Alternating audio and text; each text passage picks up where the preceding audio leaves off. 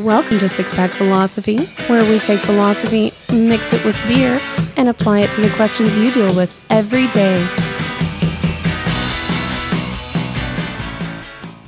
Welcome to Six Pack Philosophy. I'm Anastasia here with Mike and John, and today we're talking about fucking around. Are we talking about fucking around? Actually, we're talking about Isn't that what we do every week? Yes. Actually, what we're talking about is monogamy, polygamy, polyandry. Fucking around. Fucking around. Yeah, yes. yeah. Or We fuck around. Ain't that the quote? it's so funny. Our little intro speech, I imagine it as some sort of salve. We mix we take philosophy, mix it with beer, and like apply it to the problems you deal with every day. It's like a salve for that rash that you have. By the way, It's like KY jelly. You just apply it to where you need it, rub it in. It's like Neosporin. let me speak as the audio guy for just a little bit. It does not help you whisper because it still records your audio. What is that? Well, we're doing the intro. It's wasn't recording whispering. audio. We weren't They were- whispering. I heard whispers. The audio. That was all in ears your are head. I perking think up. it was in your Okay. ears. Okay. Or if I was whispering, I didn't know I was whispering. How's that? So anyway, what are we drinking, guys? We are drinking the infamous or famous Kentucky Breakfast Stout. A Mine's all breakfast the way over there. stout. A breakfast Thank you. stout here. This is by the Founders Brewing Company in Grand Rapids, Michigan. And this is an 11.8% ABV. That's basically a wine. This is basically straight Or a alcohol. liqueur. This is basically drinking rubbing alcohol is what we're saying No, here. this is nothing like drinking Everclear. 11.8%. And this is after we recorded another show earlier at 9.2. Yeah, there's a few things I want to 9.5. mention about this beer. We usually try and stay off beer advocates before we do this, but this one was so infamous. I actually already had some information. This Look is at that color. God. This is rated world class by beer advocates. It is a 4.6 on beer advocates. 4.6. It is the number 32 rated beer on the entire site. Oh, I'm excited. Smell it. My God, look at the color. Stick your fucking nose in that stream. It's amazing. Stick your nose in that stream. Well, and something that Did you really just say stick your nose in that stream? something that's worth mentioning. Are we on Pornhub now? What are we doing here? No. What did this cost us per bottle? $7 a bottle. $8 a bottle. $8 a bottle. And If you're on our YouTube, you'll notice we have 3 12-ounce bottles here. they had a limit. They would only allow us to buy up to a total of 3 12-ounce bottles at $8 a pop. This is incredibly limited supply. It is really high rated. It better not be a fucking disappointment. If you've got a chance to get it, go try it, you know? Yes. And this God, is it's so pretty. Shout out to Fresh by Brookshire's Brew Club. They're so good to us. They really are. Really, really are. This is one of those beers that's seasonal and people actually rate it against itself by vintage. Yes. Really. Yes. Interesting. I haven't even taken a sip of it yet. I'm just sniffing. It Well, smells. that's the best way to drink an 11 point something It percent. smells like coffee and brandy. Yeah. Yeah. I think that's fair. So I want to go through before we start, and we talked about in our last show a window. What's it called? The Overton window. The Overton window, and I think this is one of those issues where the Overton window is heavily weighted against this, and I think there's a lot of terminology we're going to talk about here that people aren't going to be familiar with. Yeah. And so I want to just lay down Even one that I got wrong. Yeah, I want to lay down the terminology here, and this is really one of those that's important to me because if you hadn't watched this show before, I'm heavily involved in the Libertarian Party, and Extremely heavily involved. If you're on the YouTube, you should admire this beautiful cup, and you can ask us on our comment section, and I'll tell you where to get it. but that said, the Libertarian Party since day one has supported homosexuals' right to Sure. marry. Has supported the gender and sexual minority community. Has. And now that's kind of been picked up by some of the main parties, and good, awesome, but there's still more work to do. And one of the places where we differentiate ourselves is we are in support of marriage equality in a way that complete marriage equality. you don't hear about. Yeah. So polyamory is one of those things that doesn't get talked about enough. And poly meaning many and amory meaning love. yes. So I want to go through some of this terminology because I think that the average person doesn't know. First, some that you'll be familiar with. Monogamy. The practice of marrying a single person, marrying once in a lifetime, or marrying with only one person at a time. And on the marrying with only one person at a time, we see that more in America with divorce. Yeah. Serial monogamy. Serial monogamy. Yeah. Okay. We're not monogamous for life. We're monogamous for now. Yes. Polygamy. The practice of marrying multiple spouses. Yeah. I will say that there are places where you'll find polygamy defined as when a husband has multiple wives. That's where I got this one wrong. And we're going to see a little bit. There's another word for that. Yeah. I want to talk about a little bit about bigamy. And bigamy is like a subset of polygamy.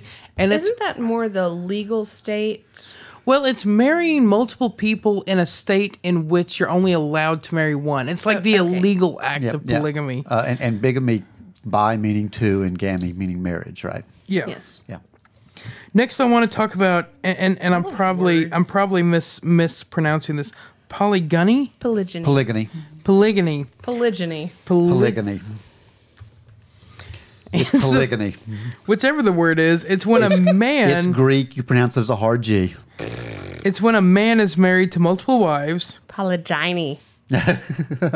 Next is we have polyandry, which is when a woman takes on multiple husbands. We have It's wrong. polyamory, which is not necessarily marriage, but it's the practice and here's the kicker, the practice or desire for intimate relationships with more than one partner with knowledge of all partners. I think the important part there is with knowledge of all partners, though. Yeah. well, yeah, that's the differentiation between cheating. Yes. But I think there are multiple people in America who, while they don't, depending on this definition, partake becomes an ambiguous word. But while they don't practice, I think we've seen where they have desire and absolutely, yeah. absolutely, yeah. So then I want to talk about the different types of monogamy. Marital monogamy refers to the marriage, whatever license or registration or whatever that is. There's social monogamy refers to two partners living together, having sex with each other, and cooperating in acquiring basic resources such as shelter, food, and money. But you have to have sex. Yeah. So you could be having sex with other people, but you're only married to a single person. Well, you don't have to be having sex. You just can't be having sex with other people. No, you could be. No, it says on here having sex with each other and cooperating in acquiring basic resources such as shelter, food, and money. So you could have something on the side, but you're married to only one person. For social monogamy? So. I don't think so. But that's not the understanding I get of it. Yeah. Okay. Sexual monogamy refers to two partners remaining sexually exclusive with each other and having no outside sex partner. And then genetic monogamy refers to sexuality monogamous relationships with genetic evidence of paternity. This more refers to the bastard child.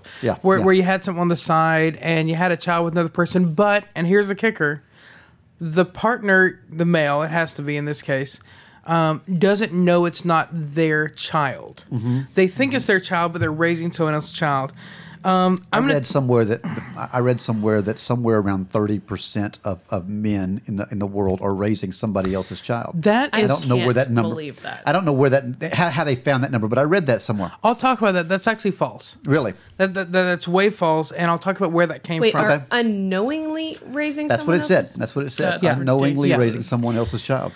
But I'll just say we've defined monogamy. I think I saw it on the wiki. Yeah. We define monogamy in multiple different ways here. We're going to use the term generically and, I guess, apply it to whatever monogamy fits the situation we're talking about. We're basically saying having sex with one person, right? I don't know. We'll talk about multiple forms of it. Okay. So, all that said, Anna, we'll be kicking it to you soon. I want to talk about the biological arguments for monogamy and polygamy. and I want to talk about it broader than Homo sapiens. I want to talk about just general genetics. Yeah, absolutely. Absolutely. So, what I find to be interesting here is we have seen time and time again arguments that... You're playing our game. Drink now. Yes. Arguments that biologically individuals should be monogamous. One man, one woman, coming together to... Coming together to... create life. To boink. Coming together to boink. Create life through boinking. Through boinking, yes. That's the technical term, isn't it? No. Whenever you look it up in the biological I'll say this references, in it says boinking. all of my studies in biology, I have never come across the term boinking. Really? Really? Never, ever. I thought that was the official term. No, I think it's fucking. Fucking, okay. I like Yes. boinking. Boinking sounds like fun. It sounds like the sort of thing. It sounds like sex in a bouncy house. And for a $500 donation to Six Pack Philosophy, you can have boink sex the host in of a your bouncy house. I can't even Mike. say it. So anyway, the arguments have been made on a biological basis that humans should sexually commit to only one other person yeah. for the purposes of reproduction. It is an argument against homosexuality. It is an argument against Polyamory. Polyamory. It is an argument against promiscuity. Yeah. It's also, in its own right, an argument against asexuality. Yes. Yeah. So the interesting thing here is first of all, we see in nearly every species of animal that we've studied. I am restricting this to animals and not moving to Rocks don't boink. insects. Those are- It's actually Insects are animalia. Animals. no. They're not animalia? Yes, they are. So anyway, They're just a different class or phylum, different phylum. I don't know. I am referring to animals in the sense of Particularly mammals. Endoskeletons, not exoskeletons. That's what we're talking about. thank you. So anyway, We're not talking about lobsters here. yeah. We're not talking about Or things Ant-Man. that reproduce asexually. Yeah, We're yeah, not yeah. talking about Fair enough. yeah. We're talking about the sexual reproduction Yes. organisms. Yes. Okay. That would be a So sex. first of all, the interesting thing here is that we see homosexuality in nearly every animal species that we have studied the sexuality of to any extent. It tends to be somewhere around 10% of the population that we observe engaging in homosexual behavior. 10% is engaged in homosexual in the animal kingdom? Yes. And in the human... Yeah. Well, that's part of the animal kingdom. So, yeah. Yeah, but I'm saying Yeah. we don't see a huge divergence in Homo sapiens from other animals. That surprises me. Yeah. That surprises me. Now, what I found to I be don't know why, but it does. what I found to be particularly interesting that I see to be a damning argument against against a defined picking which one of these different cooperative relationships that we're talking about is in ducks. One of the things that we have actually observed in numerous species of ducks They have weird penises. They do have weird penises. and weird vaginas. And weird vaginas? Yes, because They match the penis. I was Yes. aware of the penis. I wasn't aware of the vagina. Well, and that's the thing. That just sounds so wrong. You're going to take that out, aren't you? No. Okay. That's going to be a soundbite. I was Oh, yeah. aware of the penis, Yeah. but not the vagina. No, it's not getting cut out. It's getting, but yes, it is getting soundbited. Yeah. So anyway, yeah, the weird penis matches the weird vagina. It's got a screw to it, doesn't it? Not all of them do. Really? They're just And sometimes they're opposite direction screws. yeah. So they're just they're How odd. does that work? No. I'm Yeah. saying one duck will have a right screw and one duck will have a left screw. Yes. How does that work? So Those ducks don't. so the you know. speciation The separation in species. Poor ducks. One of the ways in which they ensure that they are only reproducing with their species is to Differentiate themselves. yeah, exactly, is to have a certain design. A different corkscrew. Yes. But anyway, so ducks sexually. Ducks will try and fuck a human. I mean, Yes, we've talked they will. about Yes, this they on will. other Yeah, shows. yeah. So it makes sense to me. But only if they have a corkscrew vagina. It makes sense to me that they would need something specialized because there's nothing in their psyche to tell them not to fuck anything. Yeah, You know? they will attempt to reproduce with anything that they are with Imprinted. the type of I knew- organism they are imprinted to. I knew people like that when I was in high school. I'm just saying. You were people like that when you were in high school. That's true. Yes, I know. That's true. I'd never tried. I I never say I fucked a know. duck. I never fucked a duck. Because Ever. the corkscrew. I think I was a toddler when you were in high school, so I guess I don't know. It's not like I slept with you. I've just heard. Yeah. But anyway, so ducks I find Saw to the video. continuing with ducks, I find to be particularly interesting because one of the things that we've observed in numerous species is that they will actually change whether they are monogamous, polygamous, or polyandrous, depending on the availability of resources. Yeah. I think that's true of people. There's a I actually- sociological argument we'll get into later on that. Yeah. And I actually wanted to use that to kind of explore that with people. The arguments have been made that after the Paleolithic Revolution, I believe it was. Neolithic. Neolithic. The Thank you. farming, Yeah. That's farming Neolithic revolution. Yeah. Thank you. Shift from farming. Yeah. That's From what I was hunter looking for. gatherer Yeah, to to farming. farming. So with the Neolithic Revolution, that we shifted more to a monogamous. So proud of you for using that word. Thank you. I just gotta say, I'm glowing over here. I'm so proud of you right now. Thank you. Yeah. So anyway, that we kind of shifted toward more monogamy, and what you were seeing there was a change in the availability of our resources. Yes. You're also looking at with the Industrial Revolution, we had a different shift here. I say monogamy. There was more monogamy after the Neolithic Revolution, but we were also seeing more polygamy. Well, there was a lot more polygamy in a nomadic culture than there was in a settled culture. Mm-hmm. Well, and one thing that I've seen and as an argument for why we shifted to polygamy, and this goes To past, polygamy or from polygamy? Sorry, from polygamy, and this goes past Homo sapiens. This actually goes into our deeper ancestors. Is as we started to evolve larger brains, the increased amount of resources to raise a single child, because it requires a lot of food to power a brain. Yeah.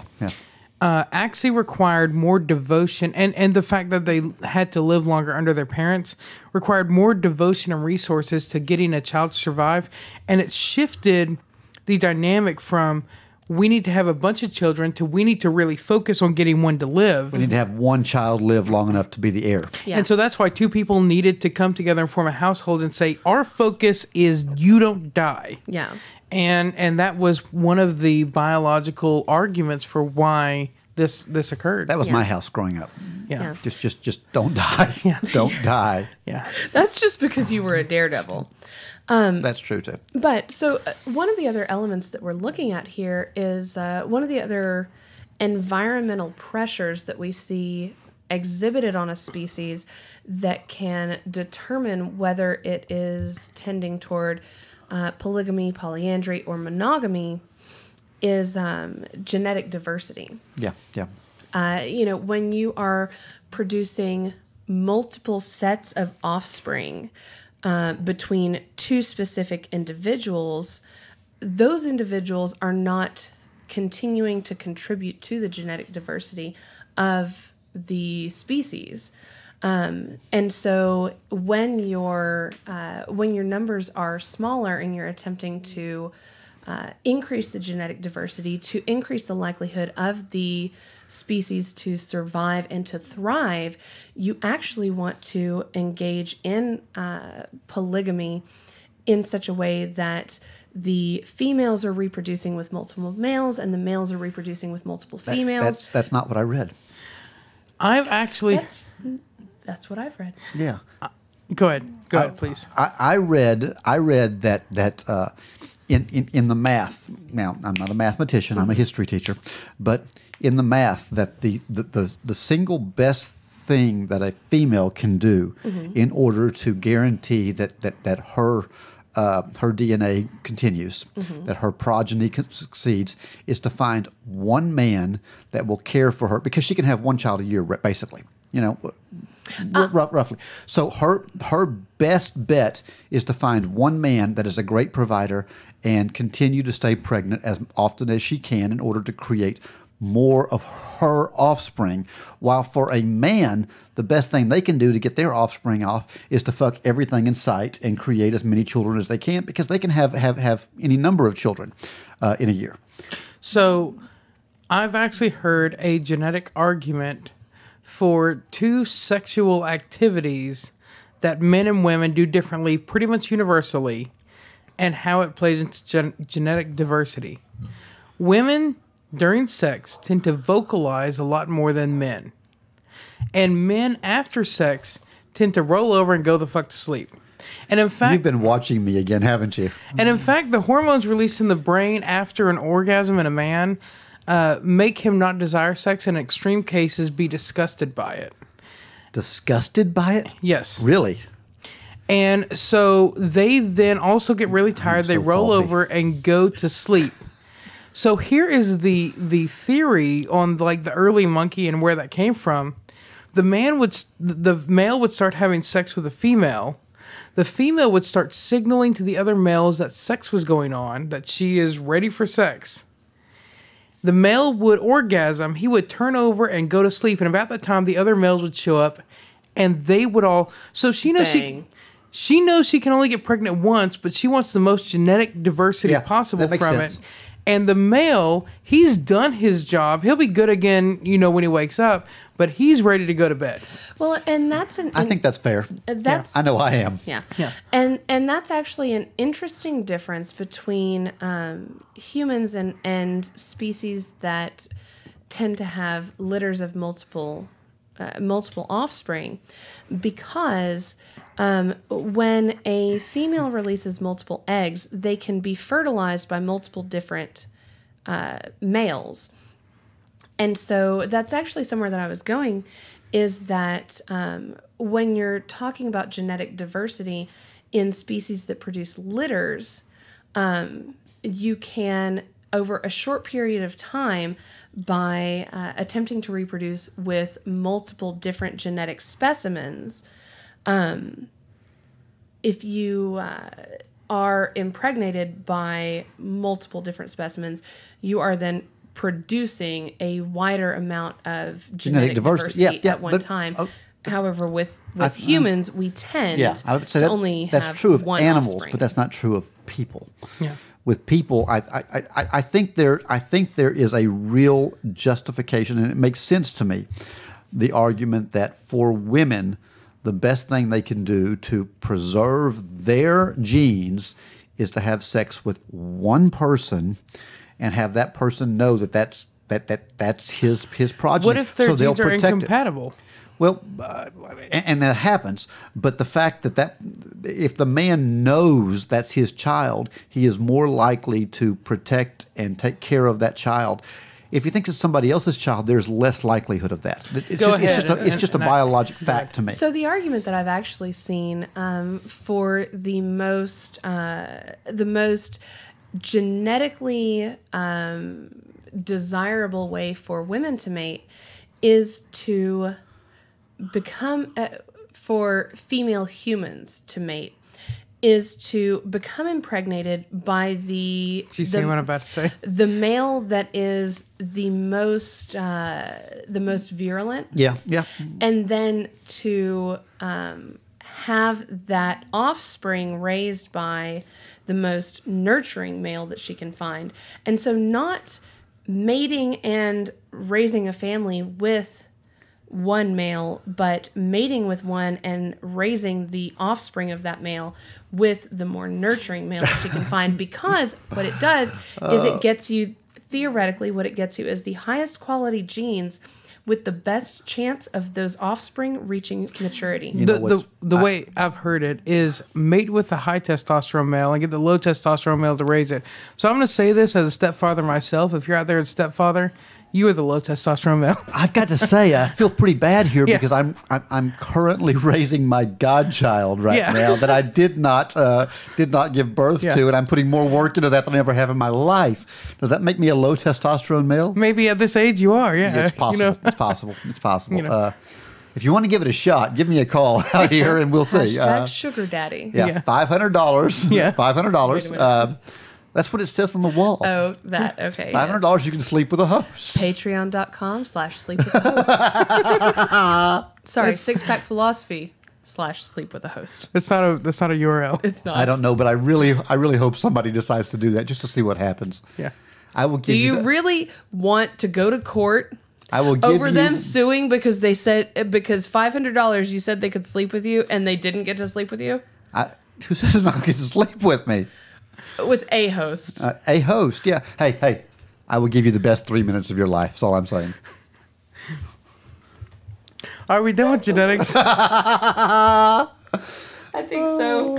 Okay, so I want to talk about sociology. I think I made Anna blush. That's amazing. I didn't know that was possible. So I want to talk about sociology, and I want to start with when I looked this up, I said, I looked at the term, the history of monogamy. Yeah.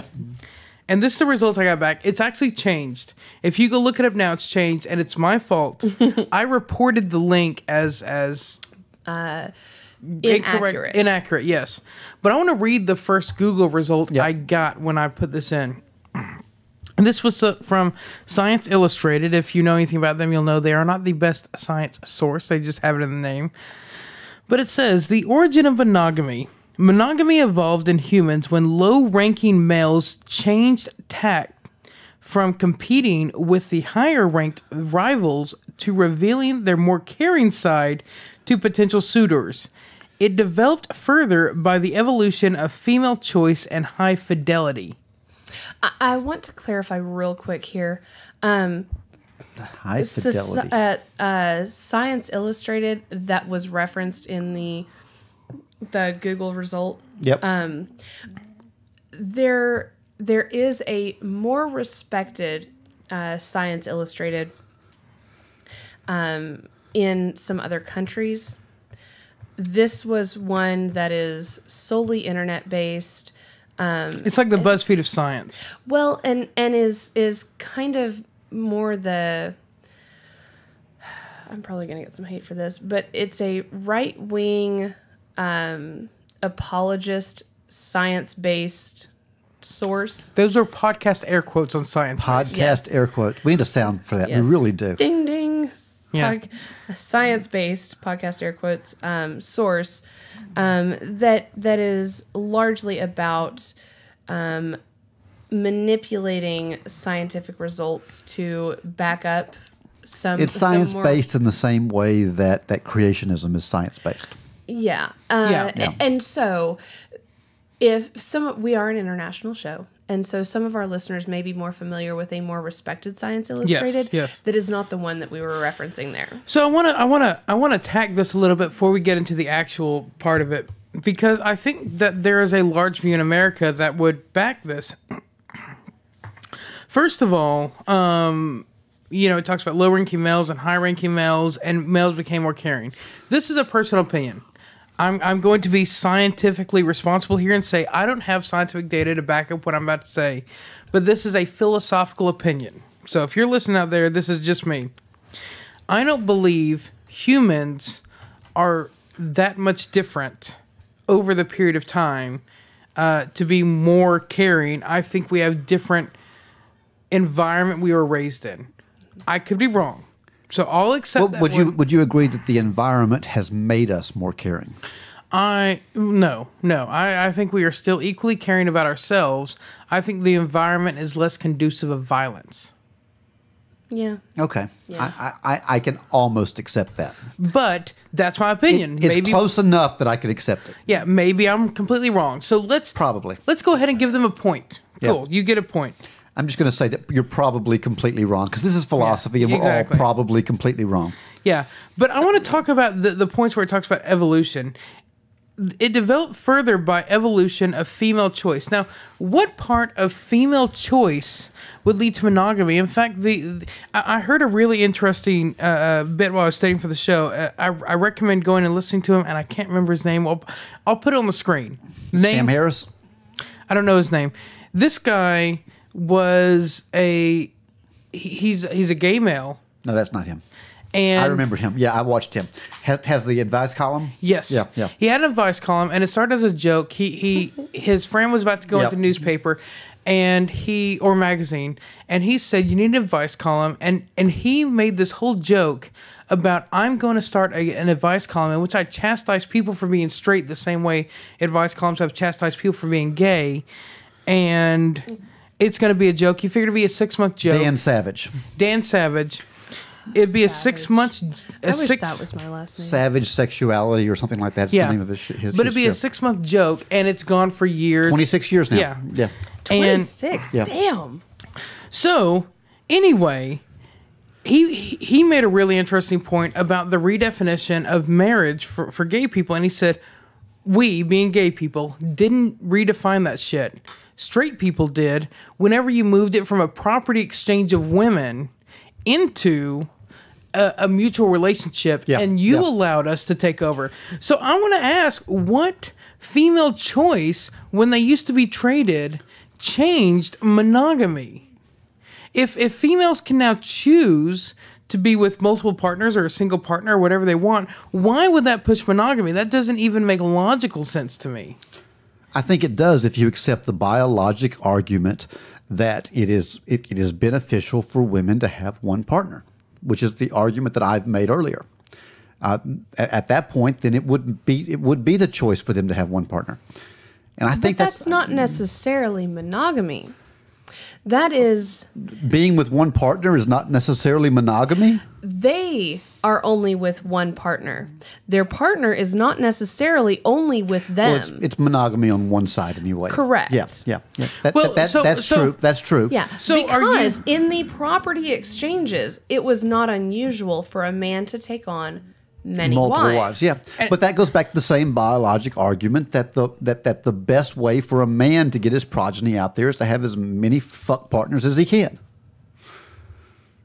Right? Well, and so you have to argue that in order for female choice to drive that, and on top of the fact that it was at one time in some cultures, in many cultures, I'll say, the standard for men to have multiple wives, you then have to accept that the wife's choice. Well, but the other side of that is that women have a choice who they marry now, and they didn't used to. Their husbands used to be picked by their fathers. Yeah. Now they have a choice between this, and they choose one man because that is biologically the smart thing to do. Well, but that is not typically how society goes.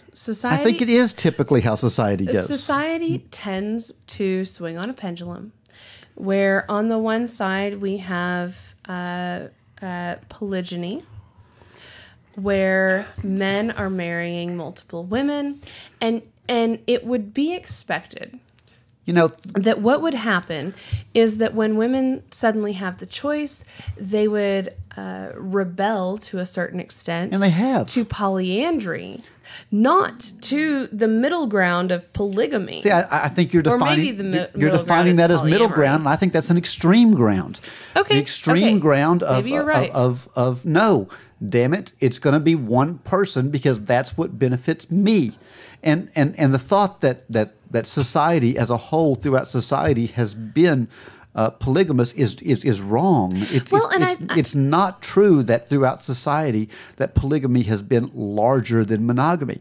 It's been accepted, but even when it was accepted, even in societies where polygamy is accepted, it has been outside of the societal norm. It has not been the regular thing. Generally speaking, monogamy has been the rule in Homo sapiens. The other has been the exception. Now, whether it's socially acceptable or not is different. It has been acceptable a lot of times, but it has not been the norm. Well, I was going to say, you've swayed me. I agree with what you're saying. I maybe reported this in haste. With this caveat, I agree with you on a caveat.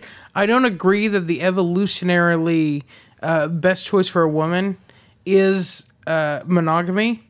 But if you accept that, I agree with this statement. Does that make sense? Yeah, I agree. I can live with that. Okay. Well, and I would argue this, that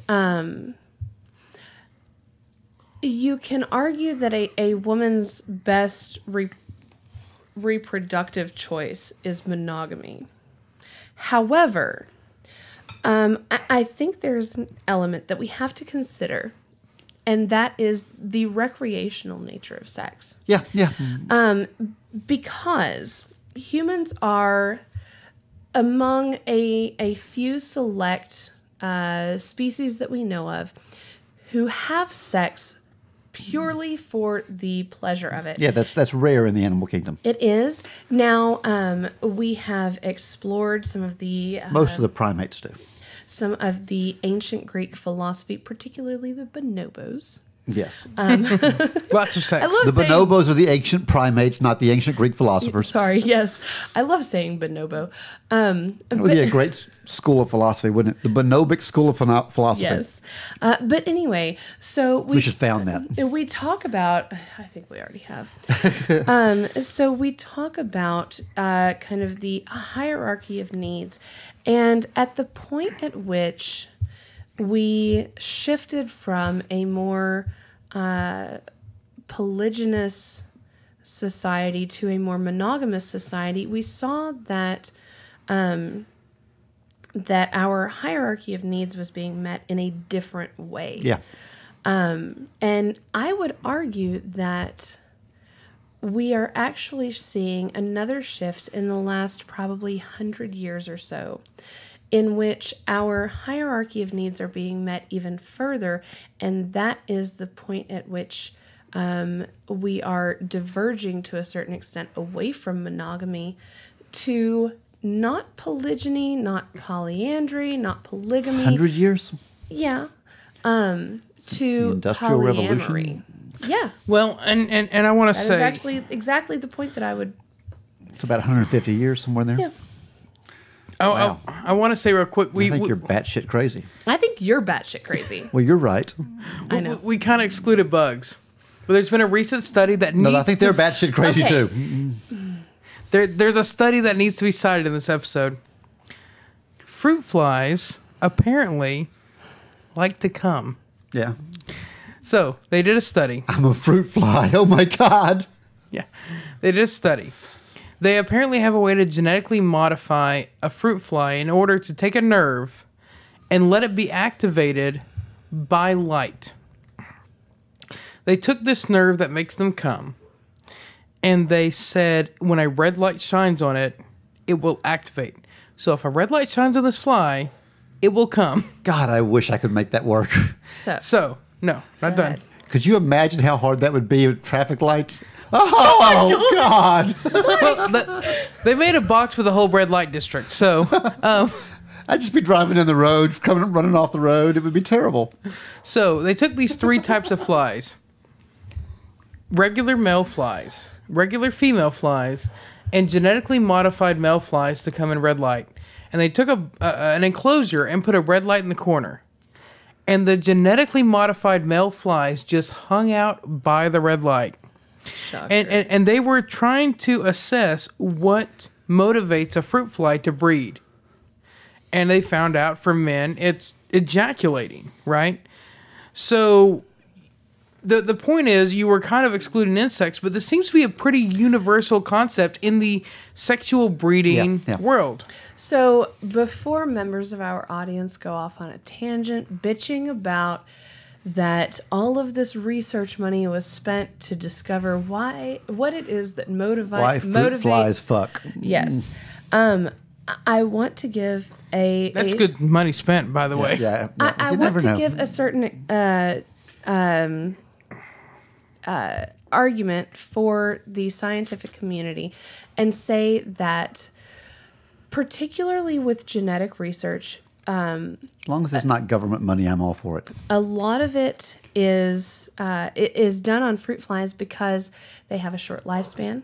They have a short span of Reproduction.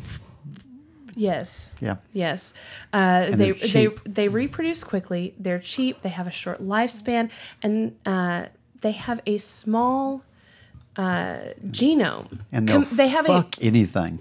they have a comparatively small genome, and so it is one of the most well elucidated genomes that we have out there, and so. Yes, you will see from time to time that seemingly ridiculous research is being done on fruit flies specifically, but there are reasons for that, and it is to further the research that we're doing on other species and extending eventually to humans. That is kind of first base research that we're doing with fruit flies and eventually moving on to humans. So don't damn it too quickly. That's right. That's right. John, I don't know if this is where you wanted to get into this, so correct me if I'm wrong, but is this a good time to talk about the ethnographic atlas results here? Yeah, it is. It is. Because And I found this fascinating. You and I both had this in our notes, and I like your chart here as far as it goes. yeah, so we talked about the societal. So we're moving into societal cultural arguments for monogamy and polygamy. And this is going to be, we've touched on other species. I think the rest of the show, for the most part, is going to be Homo sapien focused. Homo sapien, yeah. Not Homo erectus. No, none of those guys. So, me. Which, by the way, is my street name, Homo erectus. yeah. You know, that's what they call me on the streets. You have a street name? I do. Are you going to be releasing a rap album soon? I might. Is it going to be about the same time that Jesus releases his philosophy book? Me and Jesus are going to put it out at the same time. That's right. Jesus. Is that how it is? I don't know. Yes. I'm terminally white. I don't know. You are terminally white. That is true. So the Ethnographic Atlas, released by the HRAF, and I don't remember what that acronym stands for, It's a very respected Yes.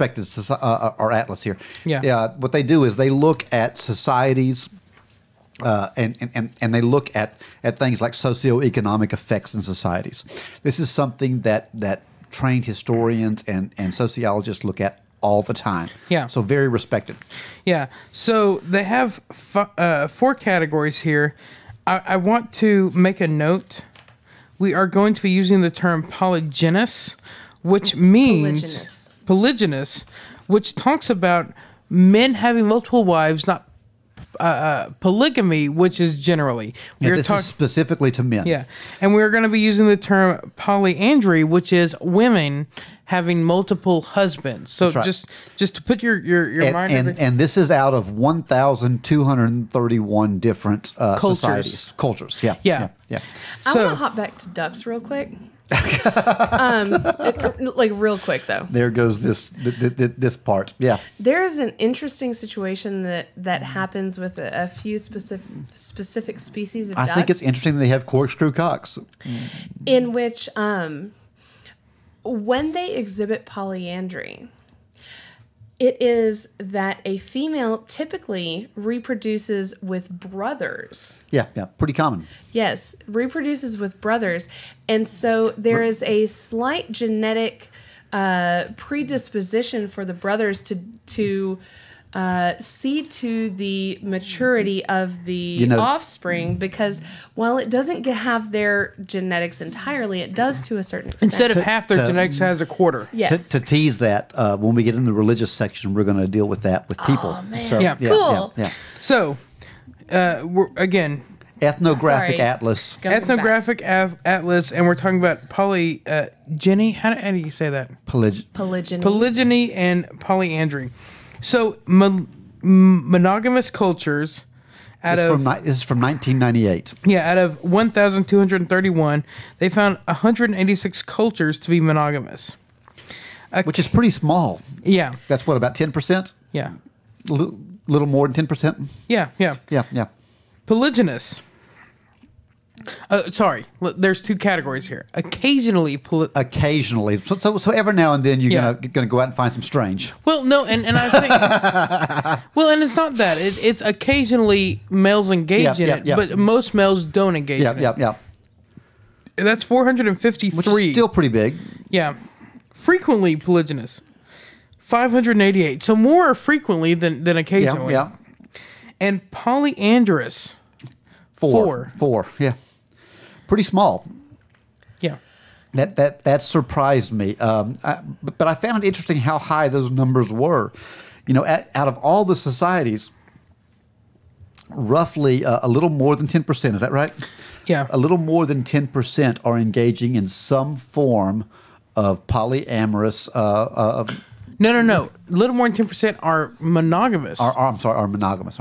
Yeah, and there's an asterisk here. This does not take into account the relative population of each of the societies studied. So the ones that have a lot of societies could be 2 people each, right? Yeah. And the actual practice of polygamy in a tolerant society. Polygamy, sorry. In a tolerant society may actually be low with the majority of aspirant. That was the word we had to look up. Aspiring is I what didn't have to look that up. Yeah. of aspirant polygamists practicing monogamous marriages. I got a good score on the SAT. I knew aspirant. I did really well in the math portion. That is 85%. Math. It wasn't when I took it. Occasional and frequent polygyny. Yeah. Pretty amazing. I would love to do a hard shot. I would love to know this one society. What I would love to know is what the U.S. society is. Just I would say probably occasional. But I'd like to know what the percentage is because I would be fascinated by that. And here's the problem: is there's a serious reporting problem with any of these things because. I read this somewhere that men tend to over-report their sexual conquests while women tend to under-report them. That's changing a lot more modernly. Well, but even changing, it's still pretty significant difference there, because society accepts it more from males than it does from females. Men like to brag about their sexual conquests while women like to try and play them down. And I think, for instance, if I said my number right now, my mother, if she were listening, would probably faint. I don't know my number. I'd have to sit and think about it. So 3. It's bigger than a bread box. Is all I'm saying. It's bigger than a bread box. My number's 3. Is it really? Yes, 3. 3? 3. 3. 1, 2, 3. I kept a diligent list. 3 is his number. Yeah, I know that. That's amazing. She's 1/3. That's amazing. Whoop whoop. I don't know what that was. I hit that number at 14. So, I'm just in here going, oh my God, this is terrible. I was trying to remember who the other one was. All right. So I remember now. Yeah. Are we ready to move into the religious arguments? No, we're not. Well, fuck you then. Yeah, exactly. So many societies, and I'm not... This is John Reed time. Okay. Many societies that we consider monogamous, in fact, allow easy divorce. Absolutely. In many Western countries, divorce rates approach 50%. Those who remarry do so on average 3 times. 3 times, yep. There's citation needed on that, so... I think that's average. Yeah, I think it is, too. My mother was married 4 times. My dad was married 3 times. So, I look at that. Holy moly. My parents collected spouses. Yeah. Was there like a trading card game they were trying I've to got to win? be honest. I got to be honest. My mother was married 4 times, but the second and third man were the same person. She married him twice. My grandfather married the same. He married 3 times, but the first and third one were the same. I love my mother to death, but she made terrible choices until the last one. He's fucking awesome. Yeah. But my father and my first and second stepfather were pieces of shit. So Wow. So I hope Dad's listening. Yeah. You piece of shit. Next, we have a divorce and remarriage can thus result in what they call serial monogamy, in which you're monogamous. I love that term, serial monogamy. That is, So you can't commit to one person for the rest of your life, but you can commit to one person for a period of time. Yeah, I'm going to be monogamous for now. Yeah. So which is what society's become. I will say this: I have had numerous monogamous relationships, And I have had periods between all of those Yep. in which I was in no relationship and definitely not monogamous to anything. but it's not at all uncommon to hear somebody say something like, "I'm always monogamous." yeah. Well, that means that you've had a lot of relationships, but you've always had one at a time. Yeah. Yeah. And One at a time. there's a respectable part to that, but the other side is that really monogamy? You Is it kept your word, respectable? I guess. You said, I'm going to be with I think you. there's and- something respectable about I think the there's fact something Calvinistic about it. I'm a Calvinist, so I know you're I'm a okay Calvinist. with that. I know that. I'm just saying that purposeful self denial. I don't know that it's self-denial. I mean, It's denial of things that you may otherwise want. Okay, I we'll- will agree we'll it's jump. purposeful self-denial, but I will also agree that that's not a bad thing necessarily. We deny ourselves things all the time. I don't smoke crack. That's my thing, you know? yeah. Well, I try really hard not to. Okay, You you've never smoked crack. no, Right. Me either. You've also never. I've also never smoked crack. Nobody here has smoked crack. God damn, what's damn. wrong with us? We need a crack However, smoker on the show. Ivory Tower. However, I have smoked pot. Me too. Yeah. I enjoyed smoking pot, and Yeah, I yeah. do. Pot doesn't do anything for me. I do actively deny myself smoking pot. Yeah. I will totally give you this. In the last couple of weeks, I would have really liked a doobie. I have not smoked a joint in 20 years. I would have really liked it. Last time I Just- smoked, we were engaged, and before Hold on. that, I was in high school. Oh my I'm thinking god! about- And you okay, got no. so paranoid, and it was so annoying, and it harshed my high. No, it has been so bad. 23 years since I've Yeah. smoked a joint. And the last time I smoked, I got out of the Marine Corps, Yeah. and I said, I'm going to smoke one because I can. I'm not getting drug tested. And I Yeah. smoked it and went, what the fuck am I doing? Yeah. And, Yeah.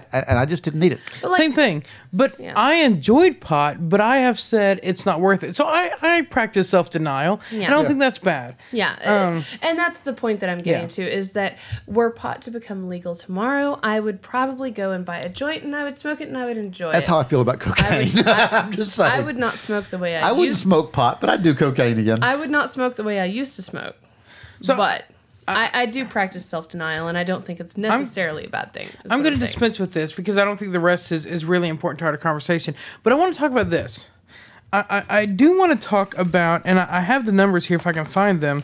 I want to talk about the rate of infidelity among humans, and I I can't. bet it's super high.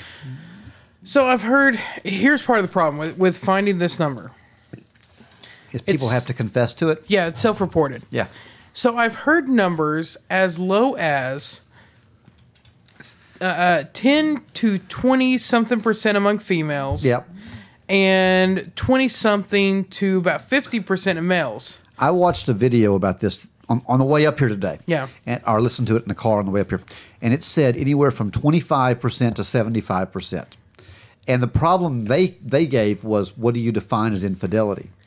Because do you define infidelity as actually having sex, or do you define infidelity as Emotional cheating. emotional cheating, or watching a Pornhub video, or there's all kinds of levels of this that we don't understand. Well, and I've heard a more modern report, and let me say this: none of this is peer-reviewed and universally accepted. This is like, we hear the controversy on Yeah. climate change. This is a real controversy, right? Yeah, we have no idea. So, but a more modern number I've heard is around 50% among both sexes. Yeah. Yeah, that's probably. I would just on my own understanding of people, I would think that's probably close to accurate. Yeah. But 30 to 50. Even if you take that lowered to like 30%, right, among the number, it's still really high. Extremely high. So here's the question I ask. It's extremely high in a society that That values monogamy. that seems to claim that monogamy is the only way to go. Yeah, are In you society where there's still laws against cheating. still monogamous? If you commit to a monogamous relationship, if you commit to monogamy, if you commit to the societal norm and then cheat, are you monogamous really? Well, can you be monogamous at different times? Can you renew your monogamy? So here's the interesting I was monogamous thing. until I lapsed, and now I'm going to be monogamous again. Well, and I do understand that, but then you get into a weird situation of, I cheat every week, but on the weekdays I'm monogamous. But but I asked for forgiveness. Yeah. So here was the interesting thing. So my son is 10. Mm-hmm. And from time to, so we do the research. Great kid, by the way. I like him a lot. He's really Cool kid. good. I love Really Sugar cool Jay. Sugar Jay. Hey, I gave him a street name. He know, stuck with it. I know you did. He's going to have that tattooed on his arm one day. He's going to be Sugar Jay, picking up hot chicks. We'll stab you. How old is he now? 10. 10. So 2 more years. 6 more years. 2 more years, and I Six get to more take him out years. picking 2 up more women. years. At 6 more 12. years. I promised him at 12 I'd take him out to pick I up don't women. give a shit what you promised him. The fact of the matter is He what was you about- promised me, he and you was didn't about promise me 6 shit. then. And I said no less than 16. Wasn't he about 6 when I told him that? Got you. No, Yeah, you yeah. don't. God, I've lost my train of thought here. So it was interesting.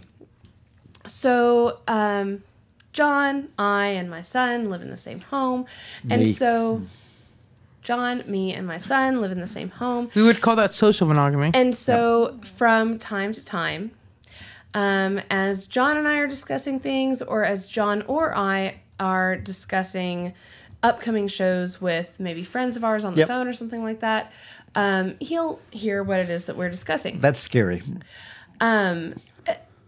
We've been really open with him philosophically. I think that's cool. I think this kid is going to be like, well, I'm a little biased, but I think he's going to be the next great philosopher. I think he's going to be on the show one day. Maybe.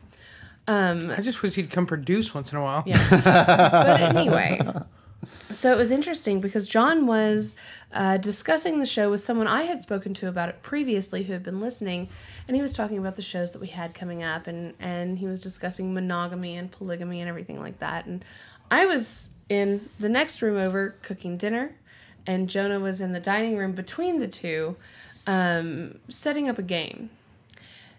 And I'm sitting there just cooking away, getting dinner ready and everything. And he, out of the blue, seemingly asks me, "What's polygamy?" He's 10. You're welcome. And I'm like, all right, I guess we get to have this conversation. Yeah. And it was interesting because though we've attempted not to impress certain social norms and mores on him, I could tell that there were certain social norms and mores that had been impressed upon him by other people in society, because it's not as if he hasn't been interacting with them throughout his life. And so the thing that he said was, so polygamy is when there is a man and a woman in a relationship and one of them is cheating. No, that's not it. And so we got to have a long conversation It's about... not cheating if there's an agreement. Exactly. So we got to have a conversation about monogamy and polygamy and polyamory. Really wish we and had a polygamist on the show. an overarching conversation on consent, which I think was We actually the best may part of be that doing a hard conversation. shot. That would be awesome. That'd be cool. I need to talk to some people. I have some friends.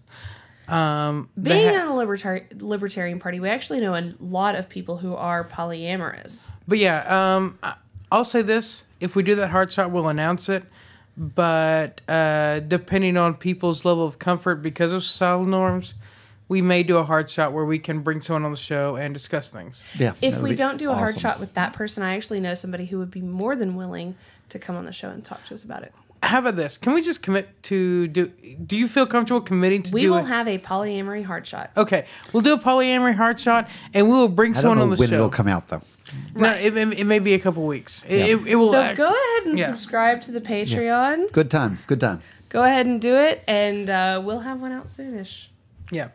Anyway, so but it's interesting. One place I've struggled internally, and this goes back to our previous show on Hannah Arendt.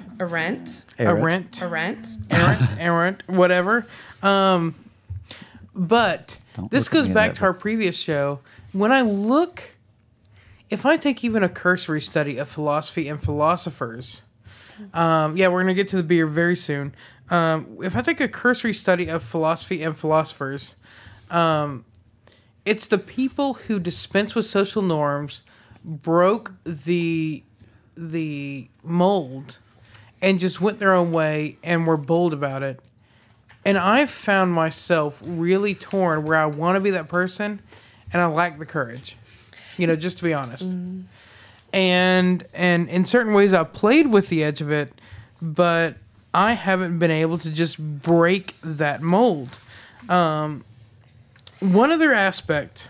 I would argue that you haven't broken that mold in other aspects. However, simply being highly involved in the Libertarian Party has broken a certain mold.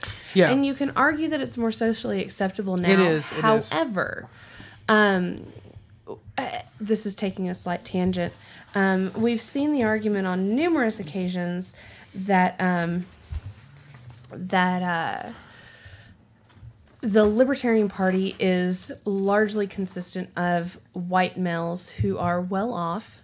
Not the case so much anymore, really. Not so much the case anymore. Are you the exception? But the argument is that white males have more standing in society and can break away from the mold more easily. I think there's truth to that. There absolutely is truth to So that. here's the real thing we've seen in our polling. This is honest numbers.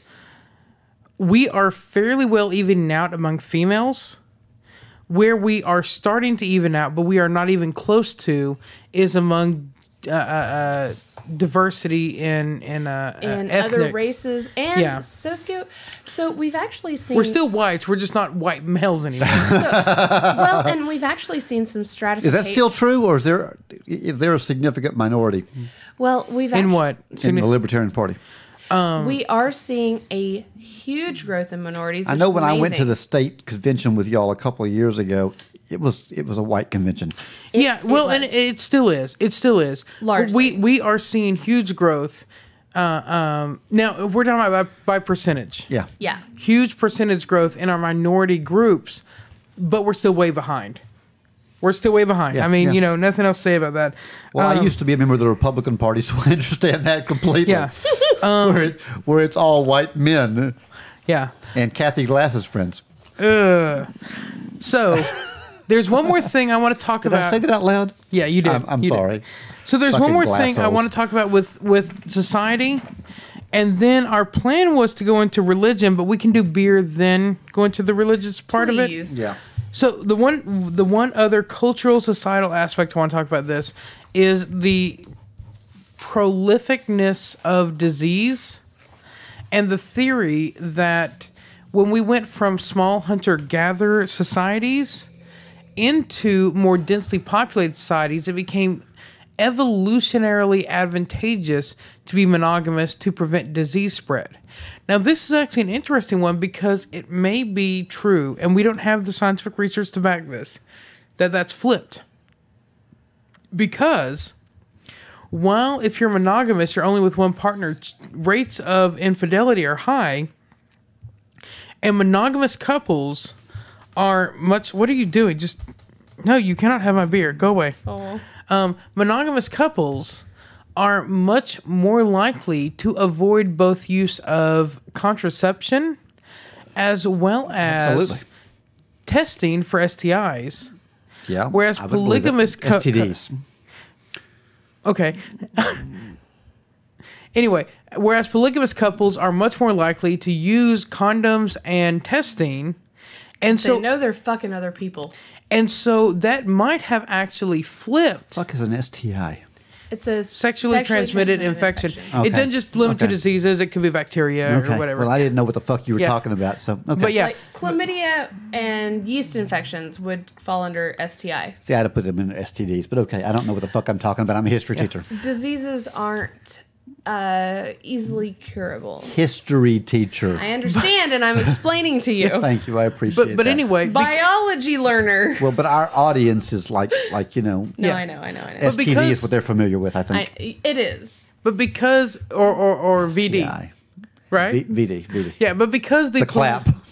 but because the polygamists because the polygamists are more willing to use modern techniques, that whole dynamic may have flipped. Yeah.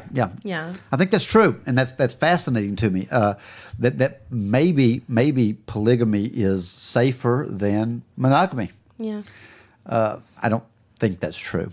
I have no scientific reason for that except I just don't think it's true. Well, here's I think that actual monogamy is safer. Actual monogamy, yes. However, Yeah. theoretical monogamy is not. Yeah. And Perceived monogamy. we have a lot of theoretical monogamy in this world, Yes. and I don't judge anybody, so whatever. Beer time. I got to Hashtag judge not want not. I have got to drink our judge's beer, or I'm going to not have any beer left to talk about because we're in bad shape. Anna, Why do I have to go first? I want to Because go you first. have the least. Fuck that. I want to go first. go ahead. Okay, let Mike go first. I hate What are going we first. drinking? We are drinking Kentucky Breakfast Stout by the Founders Brewing Company in a place In a place. in Grand Rapids, Michigan. And this is a 9.2. 11.8% ABV Good beer. God. This is a seasonal release. Rated number 36 out of all of the beers on Beer Advocate. I got to tell you, John, I really wish you hadn't have told us the Beer Advocate ahead of time because I'm feeling like it's influenced me, okay? Because I'm rating this very, very high. And I That's hope because it's, you're inebriated. I hope it's not because I heard the Beer Advocate rating. Okay, I hope it's not. I don't think it is. The beer is it's full flavored. It's got some coffee flavor in there that I don't know where it comes from, but I like the coffee flavor. It's got a little bit of a vanilla cream overtone in there. Yeah. That I really really like. It fills the mouth well. I love the thickness of it. The smell of it's full. I can't hit this beer on any aspect, really. There's nothing in here that I would change if I was making the beer. So, if you've got a beer that you can't find anything wrong with, you have a really hard time coming up with a good rating. And I'm going to give it an extremely high rating, much higher than probably any beer I've given in a long, long time. I'm going to go with a 4.6 on this beer. Okay. 4.6. Okay. I really love this beer. Go ahead. So, as we talked about at the beginning of the show, we had 3 12-ounce bottles that we split evenly between the 3 of us, and I am so glad we don't have a producer here today because I we really would have want had to another beer. share. And that's disappointing. And I kind of want to take this. I'd have said fuck you.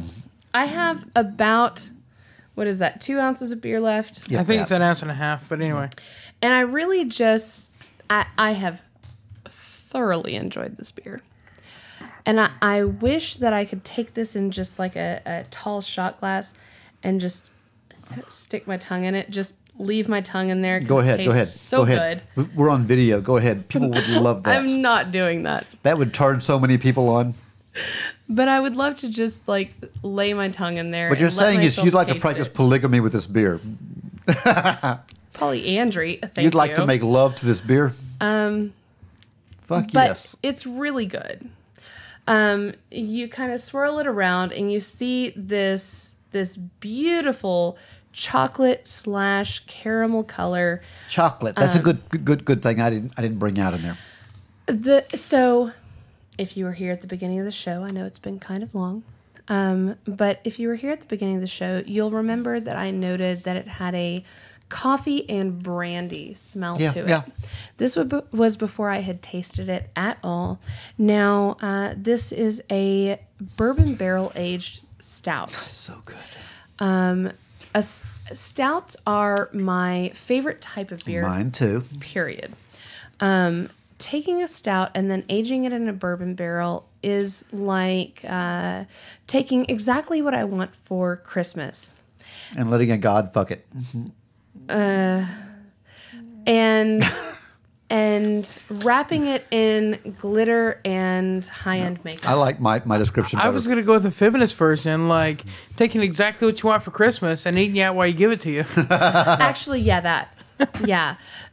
So anyway, it is very much like that. It is taking my favorite kind of beer, which is exactly what I wanted for Christmas, and mixing it with the only thing that could make it better, which is a little bit of oral or a lot of oral.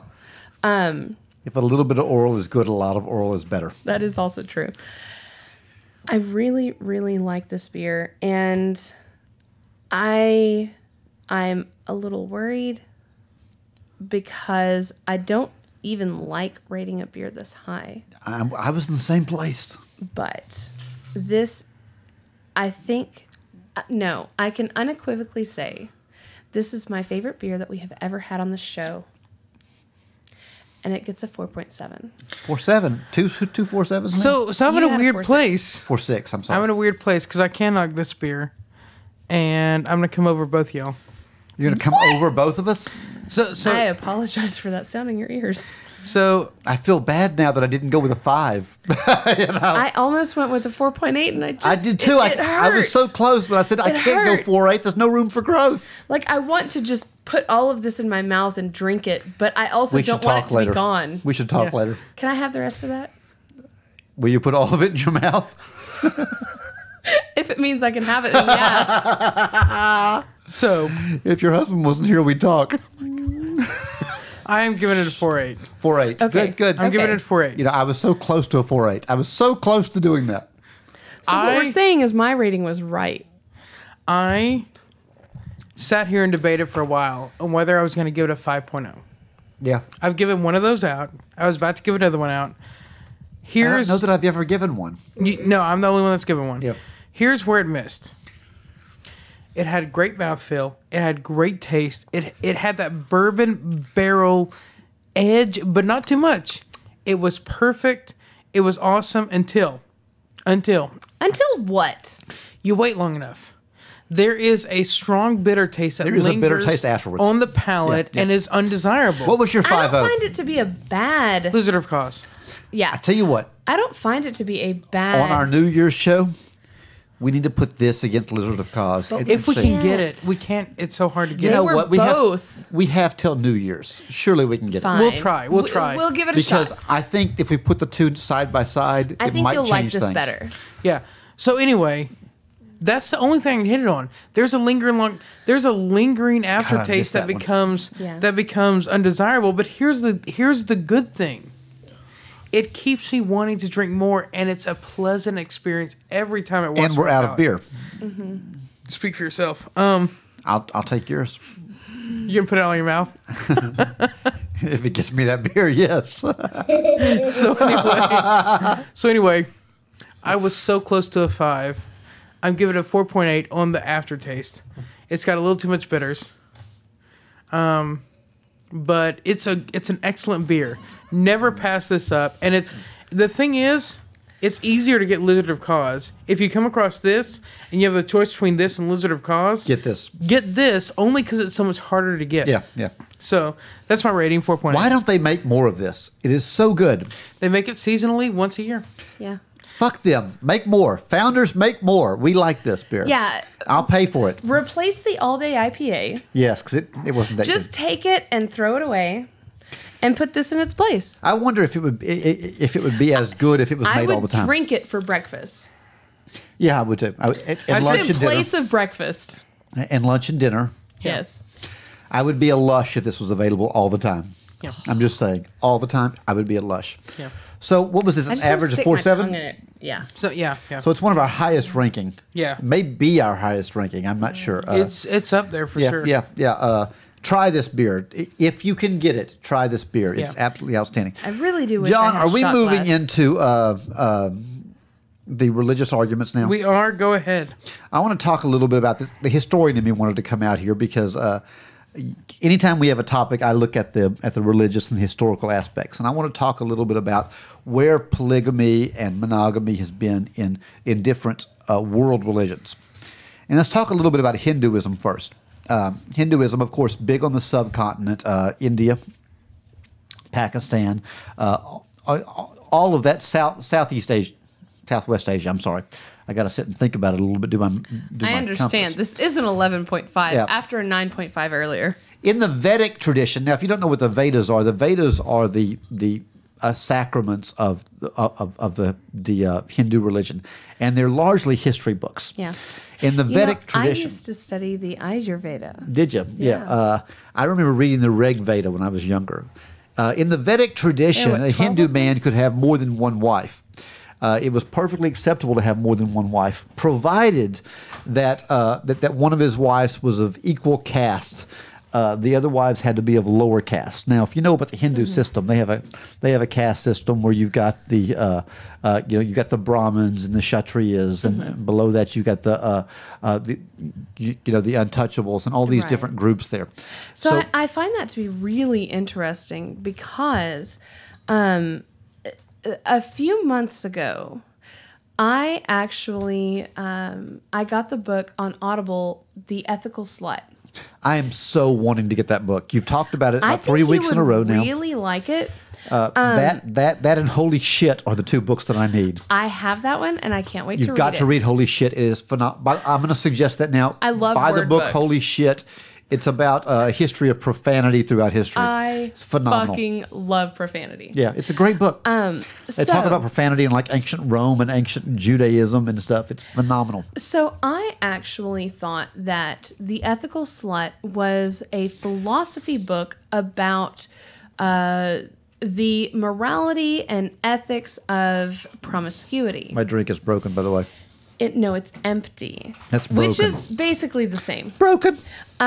So it's interesting that you say this because one of the things that The Ethical Slut talks about is primary versus secondary and tertiary relationships. Yep. Which, though it doesn't actually talk about having relationships in different caste systems, it does put sort of there's a relationship, and it does not make it explicit that you can't have a different structure in your relationships, but it does talk about having a primary relationship, having secondary, and then having tertiary relationships. And that's exactly what they're talking about here is the fact that that you can have more than one wife, but one of them must be of an equal caste to you, while the others can be lesser wives. You got to have one wife whose purpose is to be the chief wife, and her purpose is to take care of all the religious be the person duties. By your side. She's the religious duty. She's the one that you show the public. The rest are your fuck buddies, basically. Let me ask this, and I'm probably asking you to repeat something you already discussed, but I snuck out to the bathroom. You didn't have to say that. We were covering for you pretty well. Yeah, I appreciate it, but now I got to explain why I'm asking you to repeat yourself.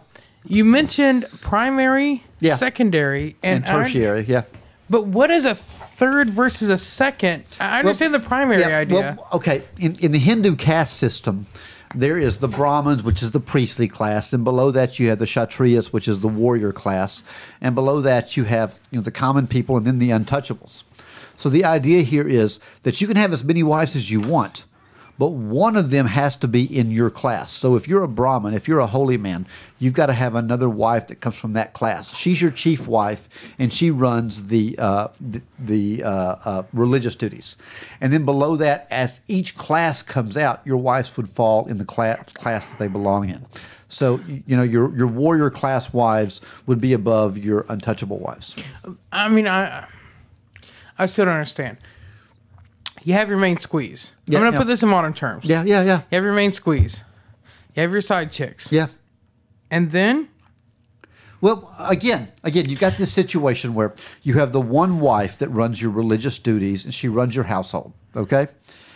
Whenever you're done with her, you go to your next wife, and your next wife might be of the warrior class, the second class, and she is the next in charge. She's the assistant manager at Burger King, okay? When you get through with that, you have the guy that's the fry cook.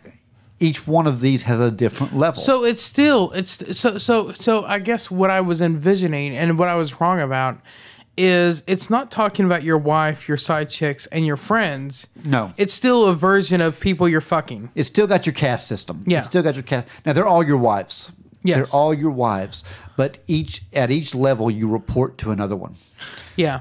So I heard a story. I'm going to share this. And I've actually asked one of my polygamous friends about this. and they didn't know because they were in a situation where they had a wife for over a year. Yeah. And in a matter of a week went from 1 to 3. Really? But the story I heard was this guy gets married to his first wife. He's polygamous from day one. Nobody's in the dark on this.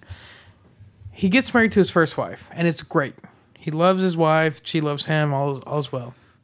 He gets married to his second wife, and it's hell because the wives are always They're bickering. arguing. Yeah. And he has to come in and be like the referee. Yeah. And he hates it. But he decides for some reason to go forward. And this is actually based on a real person. This isn't like a parable. This is like a story of a person. Somebody you know? Somebody who is known by somebody I know. Okay. So third level. He gets his third wife. And everything stops. Because no matter which one, and I'm going to use the term gets out of line, not the Whichever one causes the issue. yeah, whichever one is wrong. The other two correct the issue before it gets to him. Yep. And so everything kind of bounced out, and it's good from there on. And I can kind of see that. And I can also kind of see in a culture where you decide to adopt this structure, why you wouldn't just say, look, she's in charge. Yeah. I ain't got time for this. She's in charge. And, you know, while that may be problematic for once you're 5 deep, in the early stages, that could be helpful. Like, look, her. Yeah. Does that make sense? I think so. I think so. Where somebody has to be in charge. Yeah. Yeah. Let's talk about Buddhism a little bit, because Buddhism is actually an outgrowth of Hinduism.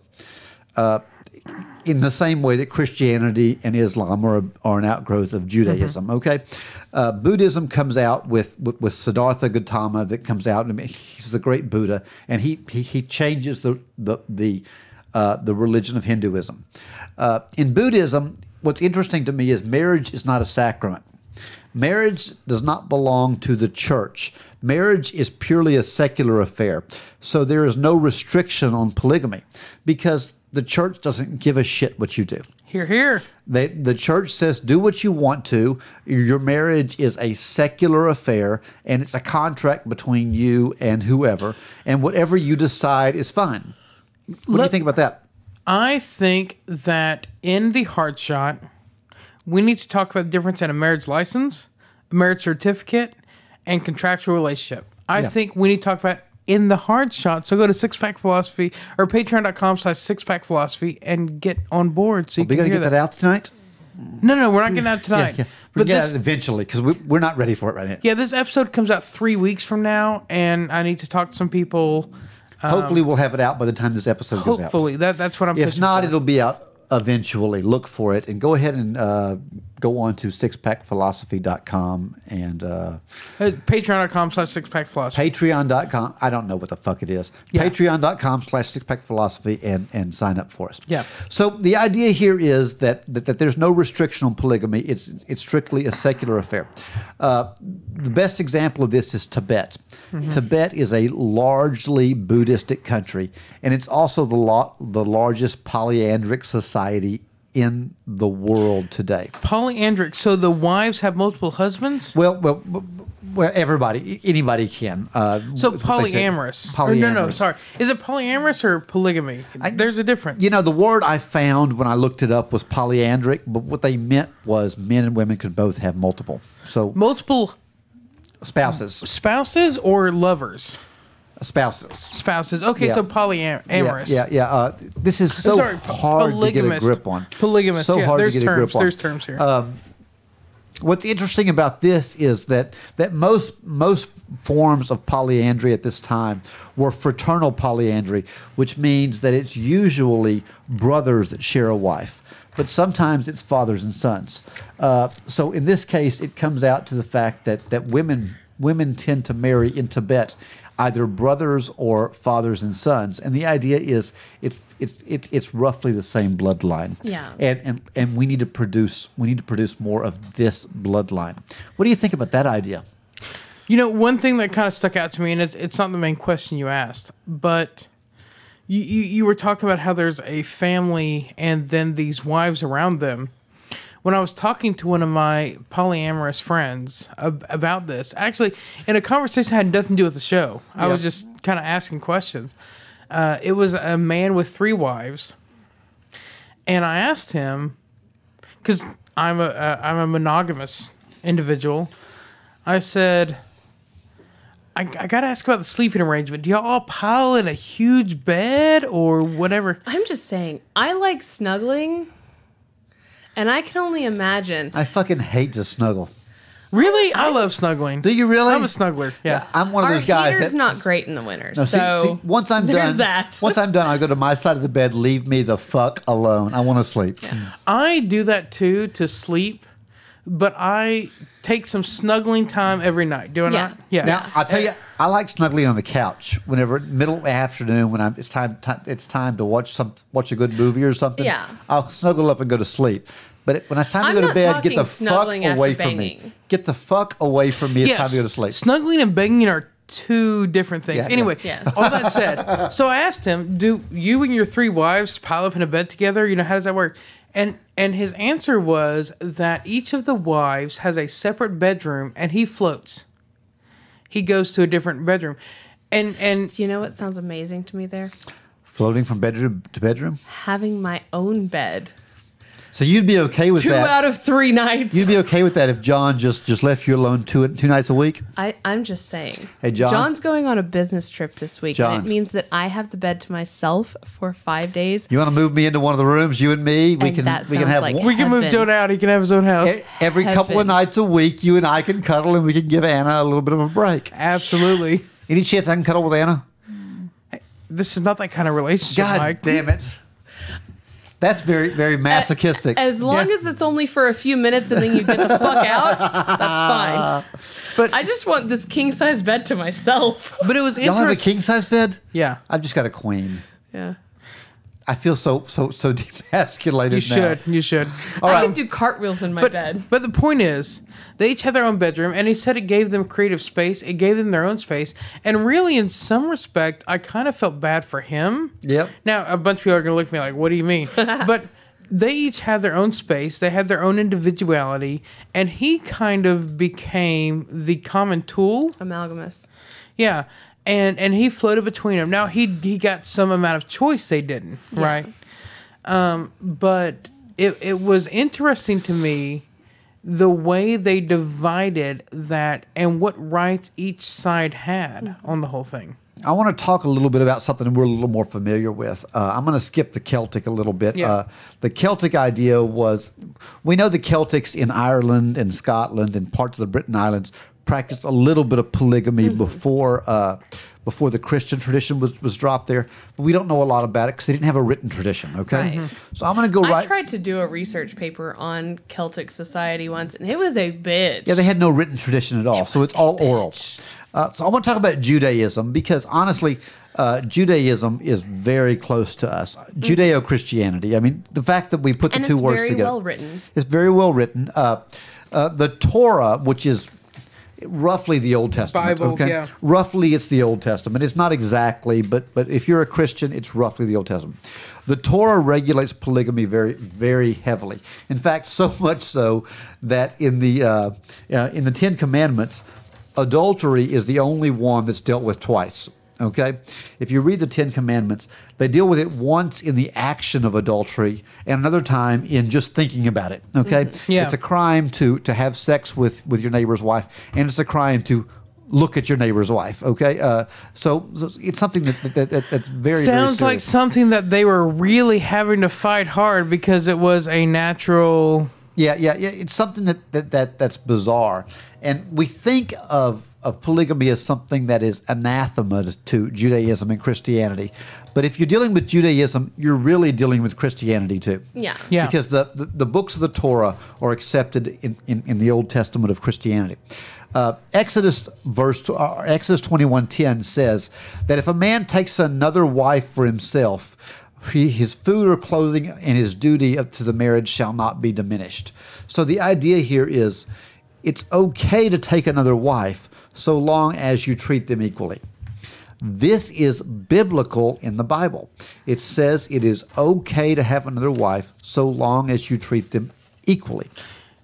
The guy I talked to is actually he would call himself more fundamentalist than probably our listeners, Christian. And he believes his polygamy is based in Christianity. And he believes the idea of monogamy is a European tradition invented and inserted into the Bible. I think there's some degree of truth to that as you look at this, because there's a lot of examples of this. Deuteronomy 21:15-17 says in there that a man, when you're dealing with the inheritance of a child, the inheritance has to go to the firstborn son, whether or not the firstborn son is the child of your favorite wife. Even if you hate the first wife, the firstborn child has to inherit everything. Can we go back just a second? Because you hit on something interesting. I was talking about societal and cultural reasons for this. One thing that I meant to hit on that we didn't is property rights. Yeah. Because at the point that we had the Neolithic Revolution and we started to accumulate and pass on wealth, it became important for us to have strong lines in which that wealth moved. That's right. And it becomes essential that there be rules on who inherits the wealth. Yeah, and that's what primogeniture is about. Primogeniture, please explain that. Primogeniture is the medieval belief. Primo meaning first, and geniture means generation. Yeah. It's the belief that the firstborn child should inherit everything. And the reason they came up with primogeniture was because before that, your sons would, when you died, your sons would go to war against each other to see who would inherit everything. Primogeniture settled all of that. Primogeniture settled all that. The eldest son inherits everything. The others fuck you. Yeah. Well, that goes back to Deuteronomy. The idea that the firstborn son inherits your property, even if you hate your second wife, even if you're despised by him, your firstborn son inherits everything. That's what the prodigal son is talking about when they talk about this stuff.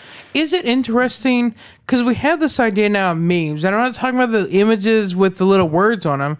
I'm talking about cultural ideas, where cultural ideas can now evolve faster than genetic ones.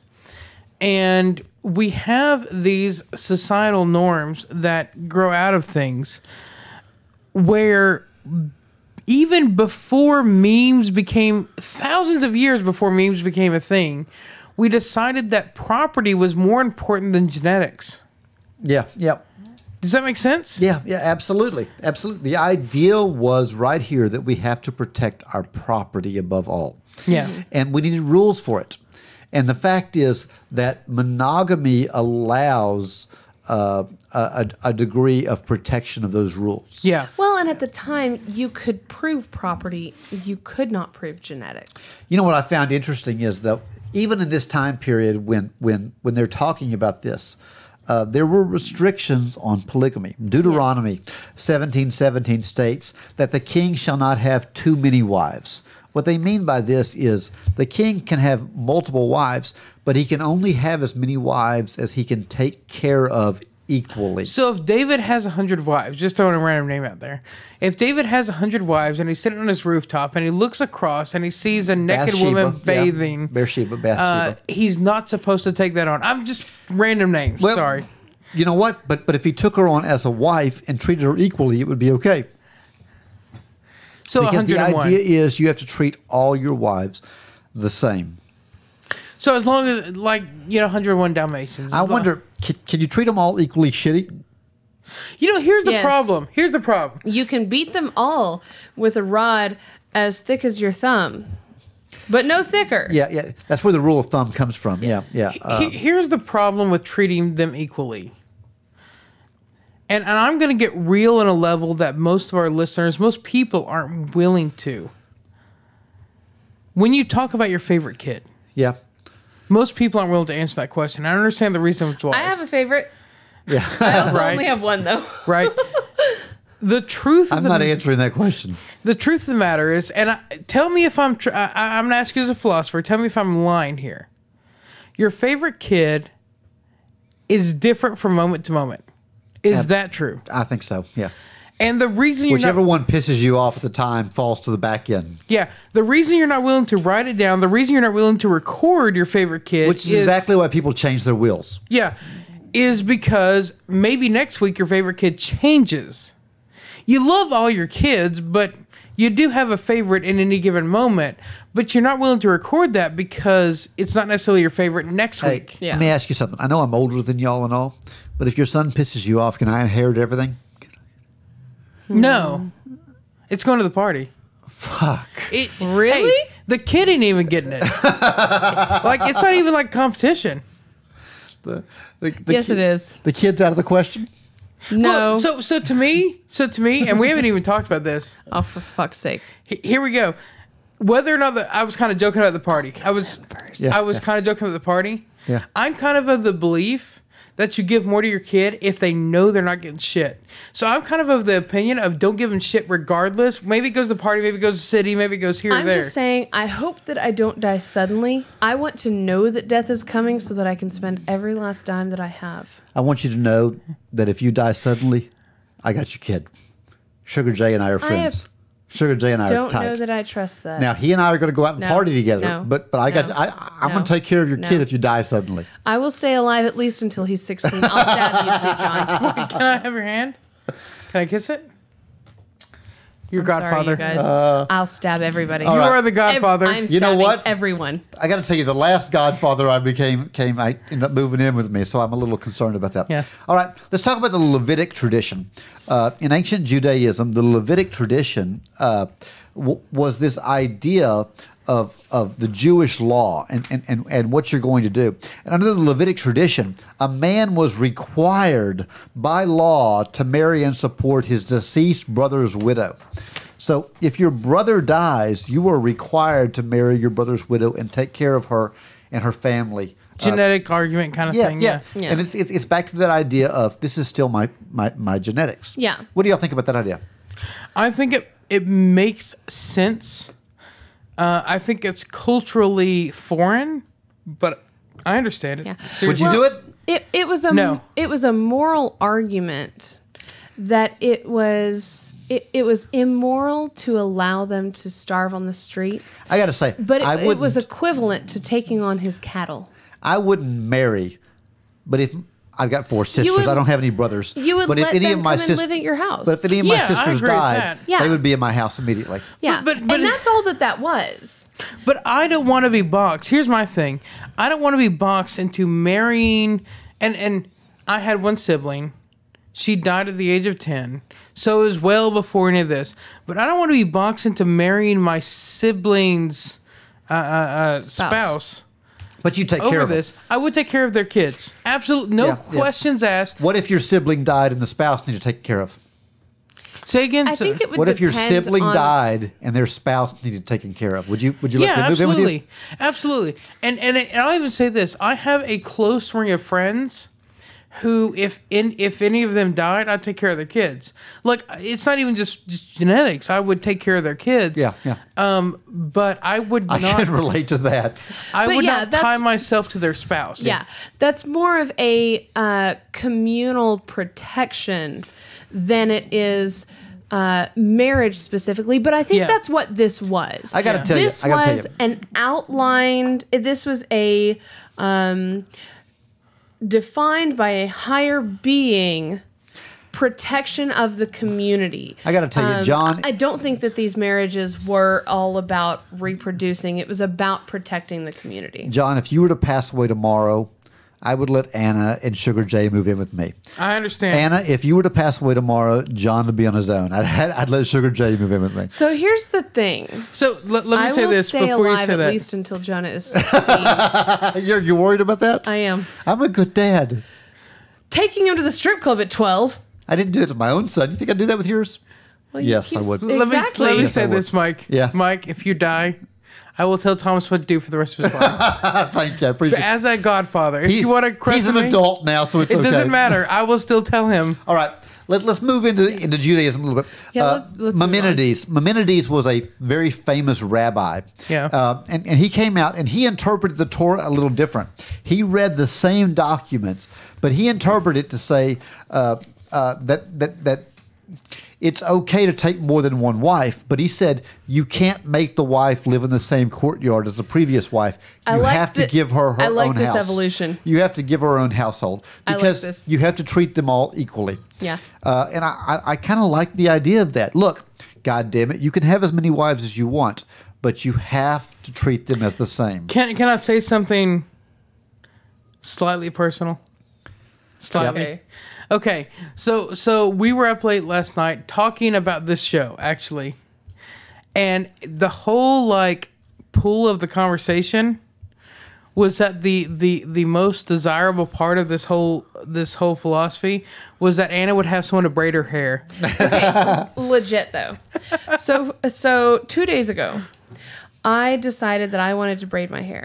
And if you have long hair and you've ever attempted to braid it, I was French braiding one, and I was doing it, and I got to the back of my head, and I was to the point of doing the tail. And I came around to the side of my head, and the problem that you experience is that it twists. Yeah. And it looks like shit. Yeah. And totally actually outside of this show, I was like, man, you know what would be nice? Is if there was like a chick who lived with us, who just like when I woke up in the morning, we would be getting ready to go about our days, and I could be like, hey, will you braid my hair? You know, and she would braid my hair. And I just want somebody to braid my hair. I got to be honest. Since my goddaughter moved in with me a year ago, she's 17 years old now. I am an awesome braider now. Will you braid my hair? Yes, if you want me to. I'm an awesome braider now. I just want somebody to braid my hair. What I find interesting about all this is in the modern era, polygamy is almost non-existent in rabbinical Judaism. That they don't allow it anymore. Right. And in fact, so much so that in the state of Israel, it's illegal. Mm-hmm. What I find interesting, and this goes back to something you brought up earlier, is while it's illegal in the state of Israel, they don't enforce it on the Bedouin societies that are still around there. And the reason why is because the Bedouin societies are nomadic societies. And they're still in a situation where, honestly, the men are outnumbering the women. Yeah. It's a little different situation. So it's a little bit bizarre system. Let's talk about Christianity a little bit, because as Judaism becomes Christianity, we have the New Testament introduced into this. And the New Testament puts all kinds of restrictions on this. For instance, in Matthew 19, they say the father and mother shall cleave to his wife, and they shall be as one flesh. Mm-hmm. This is where the whole concept of monogamy in Christianity comes from. That you shall cleave as one flesh. That you shall not be part of anything else. I understand what you're saying. I don't understand why 3 people couldn't cleave as one flesh, or 4 people, or 5. Like, I don't understand the philosophical argument for why 2 people must be one flesh and not 5. Whatever it is. But again, they specifically say husband and wife shall cleave as one flesh. Yeah. So they specifically have 2. Why couldn't you say husband and wife and wife and but husband and wife and wife? You can say that all you want to, but they don't say that. Yeah. They say husband and wife, singular. Yeah. If they said husband and wives, I think would you or husbands and wives? Yeah, but they don't. So that this is the argument where it comes from. Now, interestingly enough to me, that this hasn't always been interpreted that way. During the Protestant Reformation, which started in 1519 with Martin Luther, to the 1500s, fairly modernly, honestly. Yeah. Martin Luther, who led the Protestant Reformation in Germany, the Holy Roman Empire at the time, goes through, and he actually gives a dispensation to Landgrave Philip of Hash that he can have a second wife. And the reason he gives this is basically that that Philip needs a second wife. Mm-hmm. He goes through and says, Philip has too much going on. Yeah. One wife can't control it, so I'm going to give you a dispensation outside of this. Yeah. Sounds good. Yeah. That's my argument too. Is that a duck penis? I'm not really. So This is the tool with which I will disembowel it does you. look like a duck penis. Either that or maybe Is that really what a duck penis looks like? not exactly, but close. Close enough. Close enough. I had a buddy of mine in high school that we used to call Captain Hook because his penis was shaped a little bit like a hook. How did you know? Because he showed it to everybody. Oh, Yeah, he was very, very proud of it. he should not have done that. Well, I'm not going to say his actual name, but Captain Hook was notorious. The women loved him because it hooked in the right direction. Well, good for them. Depending on your position. yeah, I think if you went in the wrong position, it Yeah. wouldn't be good at all. Yeah. But anyway, Captain Hook was amazing. Okay. Was he? I had Was he amazing? I had another buddy of mine that was named Meat in the Marine Corps, who had a massive. There is a lot of homoerotic shit going on in the Marine Corps. He had a massive tool, and he would show it off every chance he got. We'd be at a party, and he'd put like banana stickers on the side of it, and walk around with it. And we'd be like, "Hey, Meat, your cock is sticking out." He'd go, "I know." He didn't care. He didn't care. Okay. He was advertising. I just want to share that with you. Thank you. There I'm is a not lot sure- of homoerotic stuff going on. There is so much. As far as I know, nobody was fucking him, but whatever. I can imagine they were afraid to. I would have been. I would have been. Yeah. Because that monster was like a leg. So, hey, All right. something that... It was impressive, though, I got to say. Can we just move on? I was No. very impressed by it. No, on that same video that we talked about with That's the not gay a video. guy. That's really. No, the gay guy who had the column. Huh? The gay guy who had the column about sex. Oh, yeah. Dan Savage. Yeah, Not Dan the Savage. column. Wrong column. We were on the wrong column. Yeah, but on that, he was talking about how a surprisingly high number of homosexual men don't take anal. As a straight guy, I was like, I thought that was all they did. I thought Yeah, that was you would it. I expect was it would be shocked. like 50%. Yeah. I was surprised, too. I was really Yeah. surprised.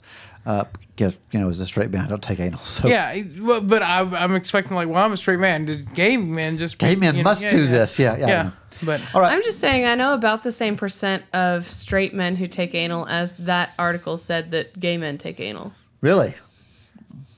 oh well, there you go. I don't know those guys. Or if Yeah. I do, I'm not aware of it. How's that? They are secret. I know They're lots secret. of guys who take anal. I'm just saying. So you've had a lot of experience with this?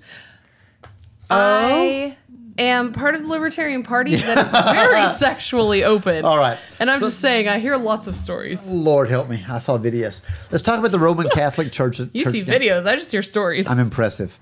The Roman Catholic Church goes through, and honestly, it struggled for a long time with the idea of polyamory. Yeah. There was, in the early Roman Catholic Church, there was a great deal of it, because if you look at it, there's a lot of the patriarchs that had multiple wives, and you've got to justify that. So St. Augustine comes about, and St. Augustine comes through and justifies this. He says that the reason the patriarchs had many wives was not because of fornication, but because of the need to have more children.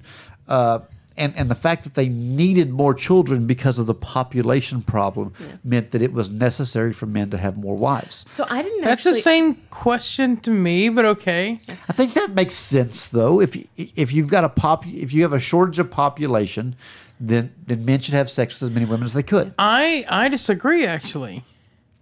I think if you have a shortage of population, because he's talking about many wives, so many women committed to one man. I think if you have a shortage of population, you should have all the men fucking all the women. Which is exactly it. Everybody should be fucking But everyone. no, one guy has 6 wives, so that means 6 people devoted to one man. Yeah. But what it should be is throw the women in a metaphorical pile A mosh pit. Yeah. Just a fucking mosh pit. and just go to town. Would you stop following me around in the 80s, goddammit? But you know what I'm saying? Yeah, I do. I mean, I do.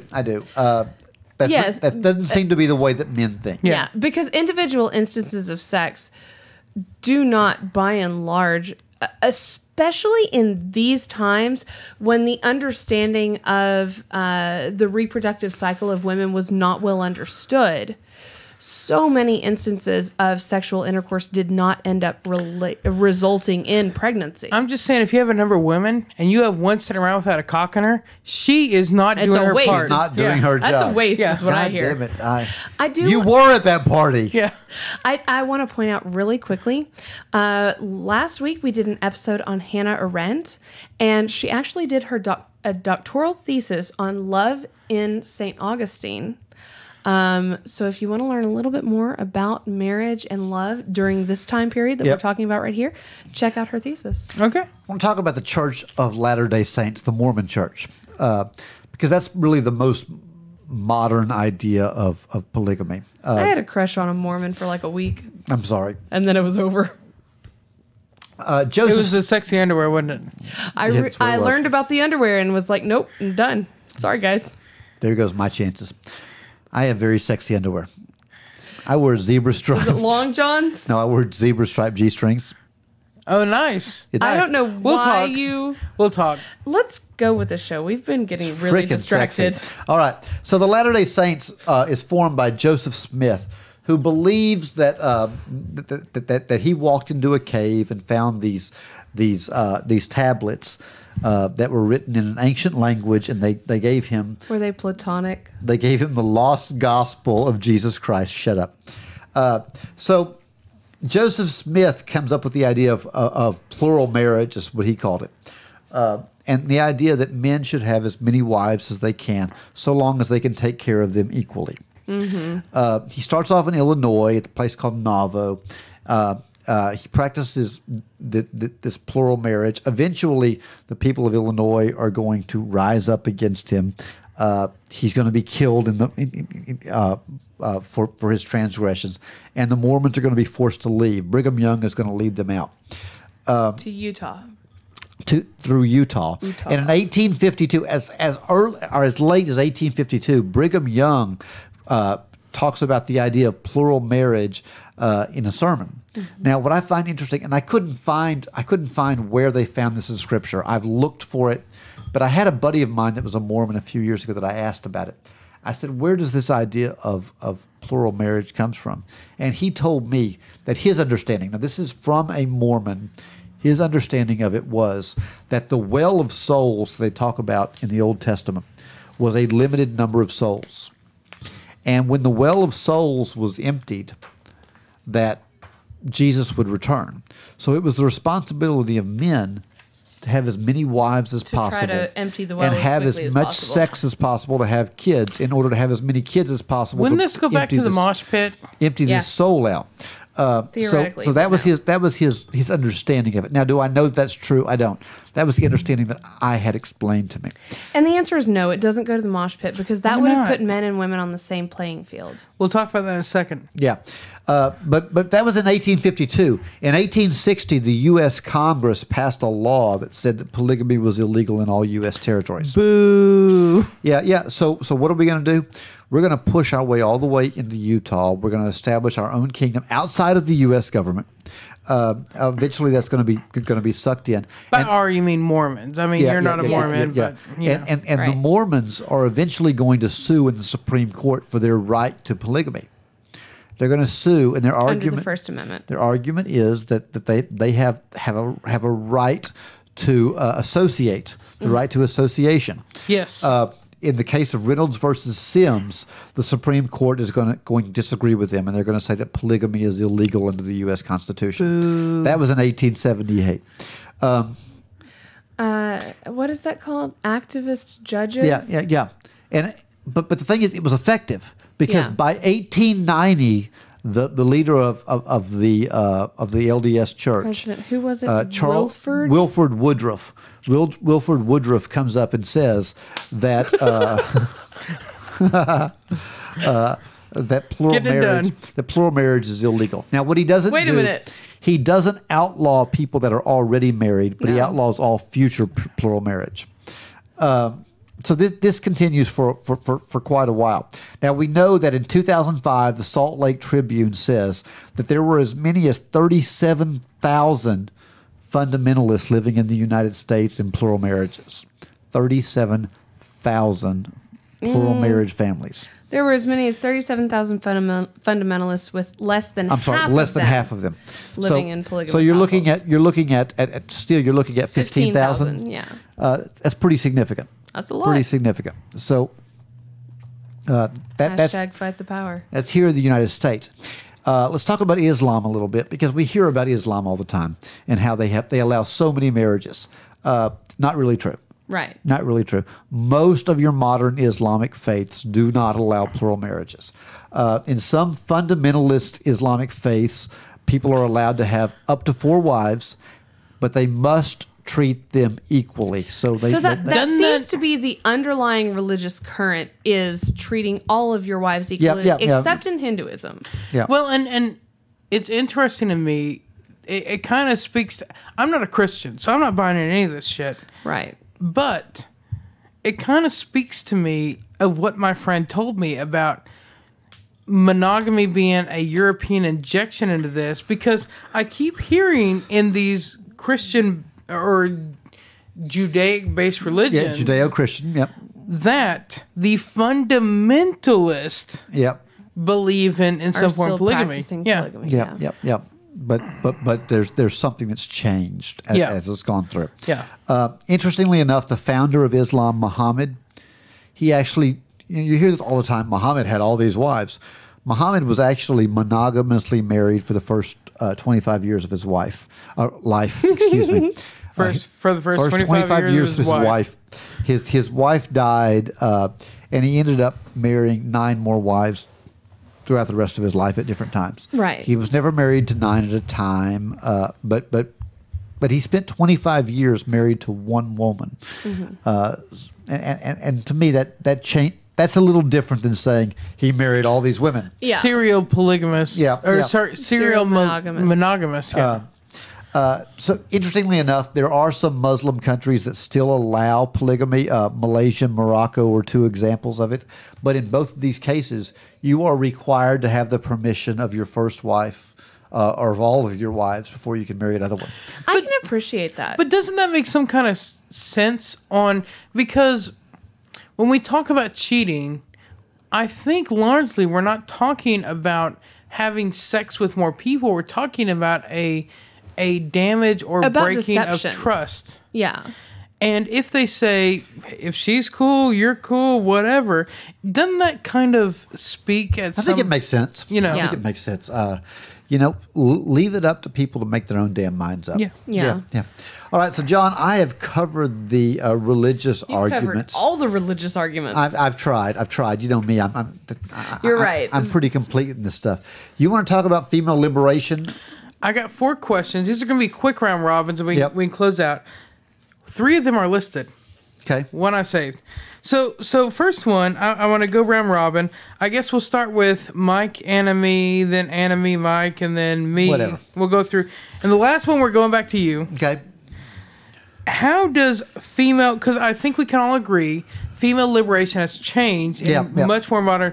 How does female liberation affect the argument of polygamy versus monogamy? I think it changes things to the fact that that in traditional polygamy, the man has all the power.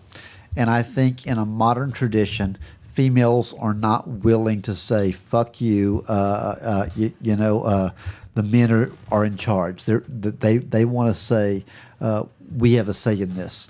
And in modern polygamy, women have to agree to it. Anna? I think as we evolve to a more egalitarian state. I love that word. I do too. What we end up seeing is that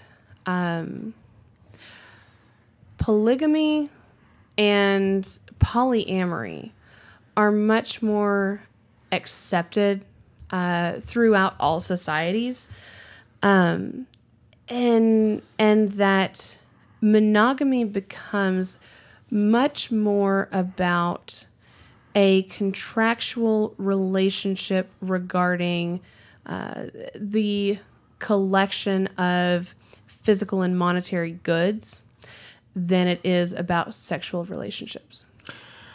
And I think that is due directly to, I was going to say I would say that's directly to female liberation, but I think female liberation runs side by side with male liberation. Yeah. I think that as women have not been traded as property, men have Not been expected to trade. have become less expected to be the providers and protectors of women, and have been liberated from that responsibility themselves as well. And it is not just people with vaginas who have been liberated, but it's everybody. Well, and I agree with that. And I think if Screw the people with vaginas. I know that's exactly what you want to do. Yes, that's why I said it. But I think Just at some sounded point, bad. men were expected to own a part as much as females. Now, you can argue which part was worse and which part was better. Mm-hmm. But there may be some guy that wants to get punished every night on Thursdays when he has his date. And he was expected to be head of the household, right? Yeah. And maybe that's not a role he wanted to play. So I agree with you on your liberation part. As to an answer to the question, does female liberation change these arguments? I think absolutely it does. And I think it comes to consensuality. We'll address this more in question 3. But I think it comes more to when you're on an equal footing, you get to have an equal conversation in the relationship. And there's only one real unequal footing these days in the conversation, and that is when the government tries to tell you what conversation you can and can't have. Yeah. So, question 2, starting with Anna. How does the lowering reproduction rates change these arguments? Fucking is about more about fun than babies, and I think it has a significant impact on how it is that we structure our relationships. And again, I think it actually tends less toward monogamy and more toward consensual, open, honest relationships, in which you can reach contractual agreements with regard to physical property and money, but that when reproduction is off the table, or at least is limited significantly, that it kind of frees everything up there. Yeah, well, and I think the lowering reproductive rates are somewhat correlated with higher resources per individual. So I think that probably plays into it. I mean, if we look at the arguments for the growing brain and the human brain being larger, we can also see that people are more able to provide for their children. Well, and I think that lower reproductive rates aren't so much the question as much as lower mortality, infant mortality rates, and maternal mortality rates are the issue there. I think they both play in. There's a correlation among connected, all of it. yeah. However, I don't think it is strictly due to a lower reproductive rate, but is also to do with But I also want to rates. say I don't necessarily think this plays completely into it, because I think there's more to the question than just sex. I think we're looking from a very shallow view when we look at sex. And I think a lot of people, when they look at relationships, are looking for other fulfillments. Now, does that then open certain doors when you don't have to take care of kids? Absolutely. But I think to say it drives people one way or another, I think people have a tendency, and it allows them to explore their own tendency without driving them one way or another. It actually liberates them to explore whatever they themselves. Yeah. Well, and I would make the argument that I would ask people, I suppose, to set aside any predispositions that they have against Hillary Clinton and take Fuck her. and take the statement, it takes a village Fuck to raise a her. child. I know what she was trying to say there, but regardless of what she was Fucking communist bitch. regardless of what it was that she was trying to say, we have taken a lot of truth in that statement for generations and generations, in that it is not solely the responsibility of the parents to raise their children. Yes, it is. But that it is society's responsibility as well. And you, Mike, have advocated for the ability to punish other people's children. I'm a piece of shit, though. I don't think that you are, but you've advocated for people's ability to punish other people's children, and that is exactly the application of it takes a village to raise a child. It doesn't take a village, it takes a parent. I would argue that it doesn't. There are so many instances where children don't want to emulate their parents. They don't want to listen to their parents, but it is the people that they experience in their ancillary relationships outside of their immediate family that influence them in how it is that they're going to behave over the rest of their lives. And so it is not just the impact of their parents specifically. And with that, Killing me. I will not say that I think that polygamy is necessarily the answer, but I would at least want to consider the question of whether or not having those ancillary adult relationships around them does not allow them more examples of honorable, respectable behavior. Mike, how does the lowering reproduction rates change these arguments? It doesn't. Nothing. I don't think so. All right. I don't think it has any effect on it. Question number 3. I'll go ahead and start with this one. How does modern property systems change these arguments? And I think this is actually a really interesting one because we talked earlier about how a large part of the atomic family was about passing property on. And we have the modern invention of the will. I can actually say, and I'm going to use the word joked, but I'm kind of not really. I joked earlier about the kid didn't get anything because I think he needs to earn it himself. Yeah, earn it himself. Yeah. And I was more joking about the party, though it's not completely ruled out. But the point is, I have the ability. The bigger point is, I have the ability to direct my resources wherever I want. Yep. I can put it to the firstborn. I can put it to the thirdborn. I can put it away from all of them. And so I think I'm giving it to the library. Yeah. Oh, that's a good idea. Exactly. And so I think that kind of breaks one of the big arguments for this system, which is property rights, in that we now have the ability and de facto rules in order to do this that don't require a single family structure. And so I think this, again, liberates the idea of whatever people want to do. Mike? I agree with you. I think that that in the modern society, we don't need these property restrictions anymore. You can do what you want with your money. Okay. Yeah, I agree. Yeah. Well, and I would lean toward that I think that monogamy is probably easier in the society that we deal with. We talked about the rates of violations of the monogamous agreement. And so maybe I'm wrong there, but I do think that monogamy is probably considered to be the easier thing to commit to, because you do have to have certain conversations when it comes to polygamy and polyamory that maybe people would find to be difficult or cumbersome. But I think that differences in the way that we manage property will at least free people up to make the decision about what method it is that they want to employ when it comes to putting their reproductive organs against other people's reproductive organs. All right. Mike, this is the last one. We're going to start with you. This is a 3-parter. What is your opinion on polygamy versus monogamy? Yep. What do you think is best for society, and what laws do you think society should make around that? Okay.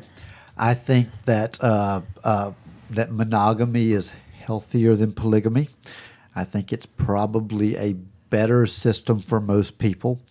That having been said, I don't think any laws should be placed there. I think it should be something that's left up to individuals.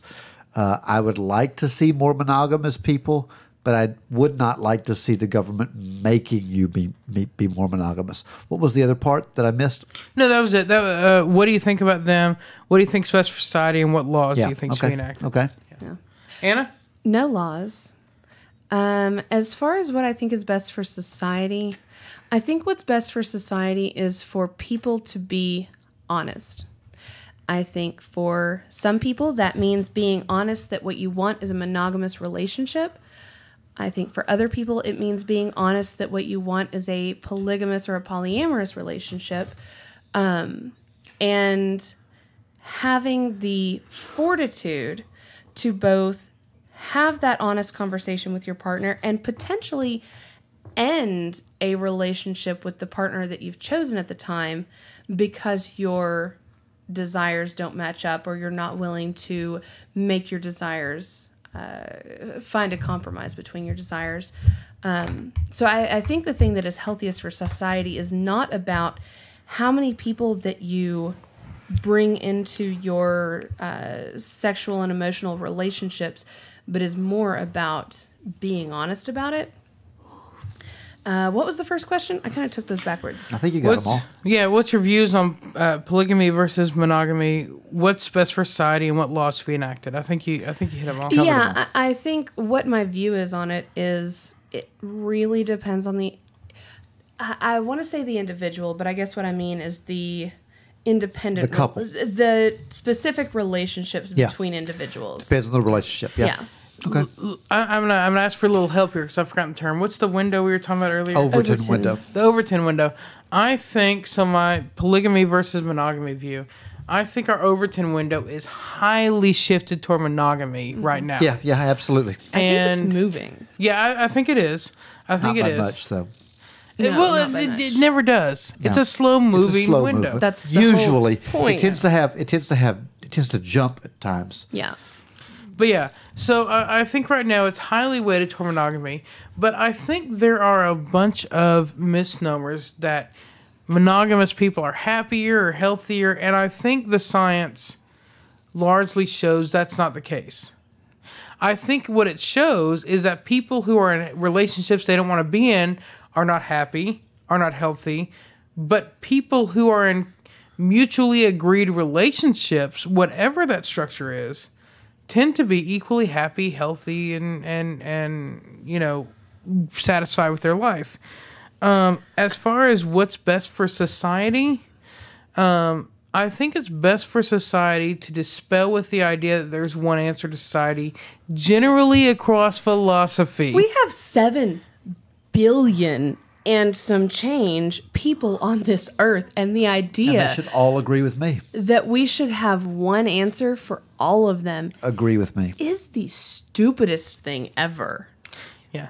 Stupidest And, thing. and as far as laws go, you know, I'm not going to say there should be no laws around this. I think there should be laws, but I think the purpose of all those laws should be to protect people against forms of coercion and force into relationships.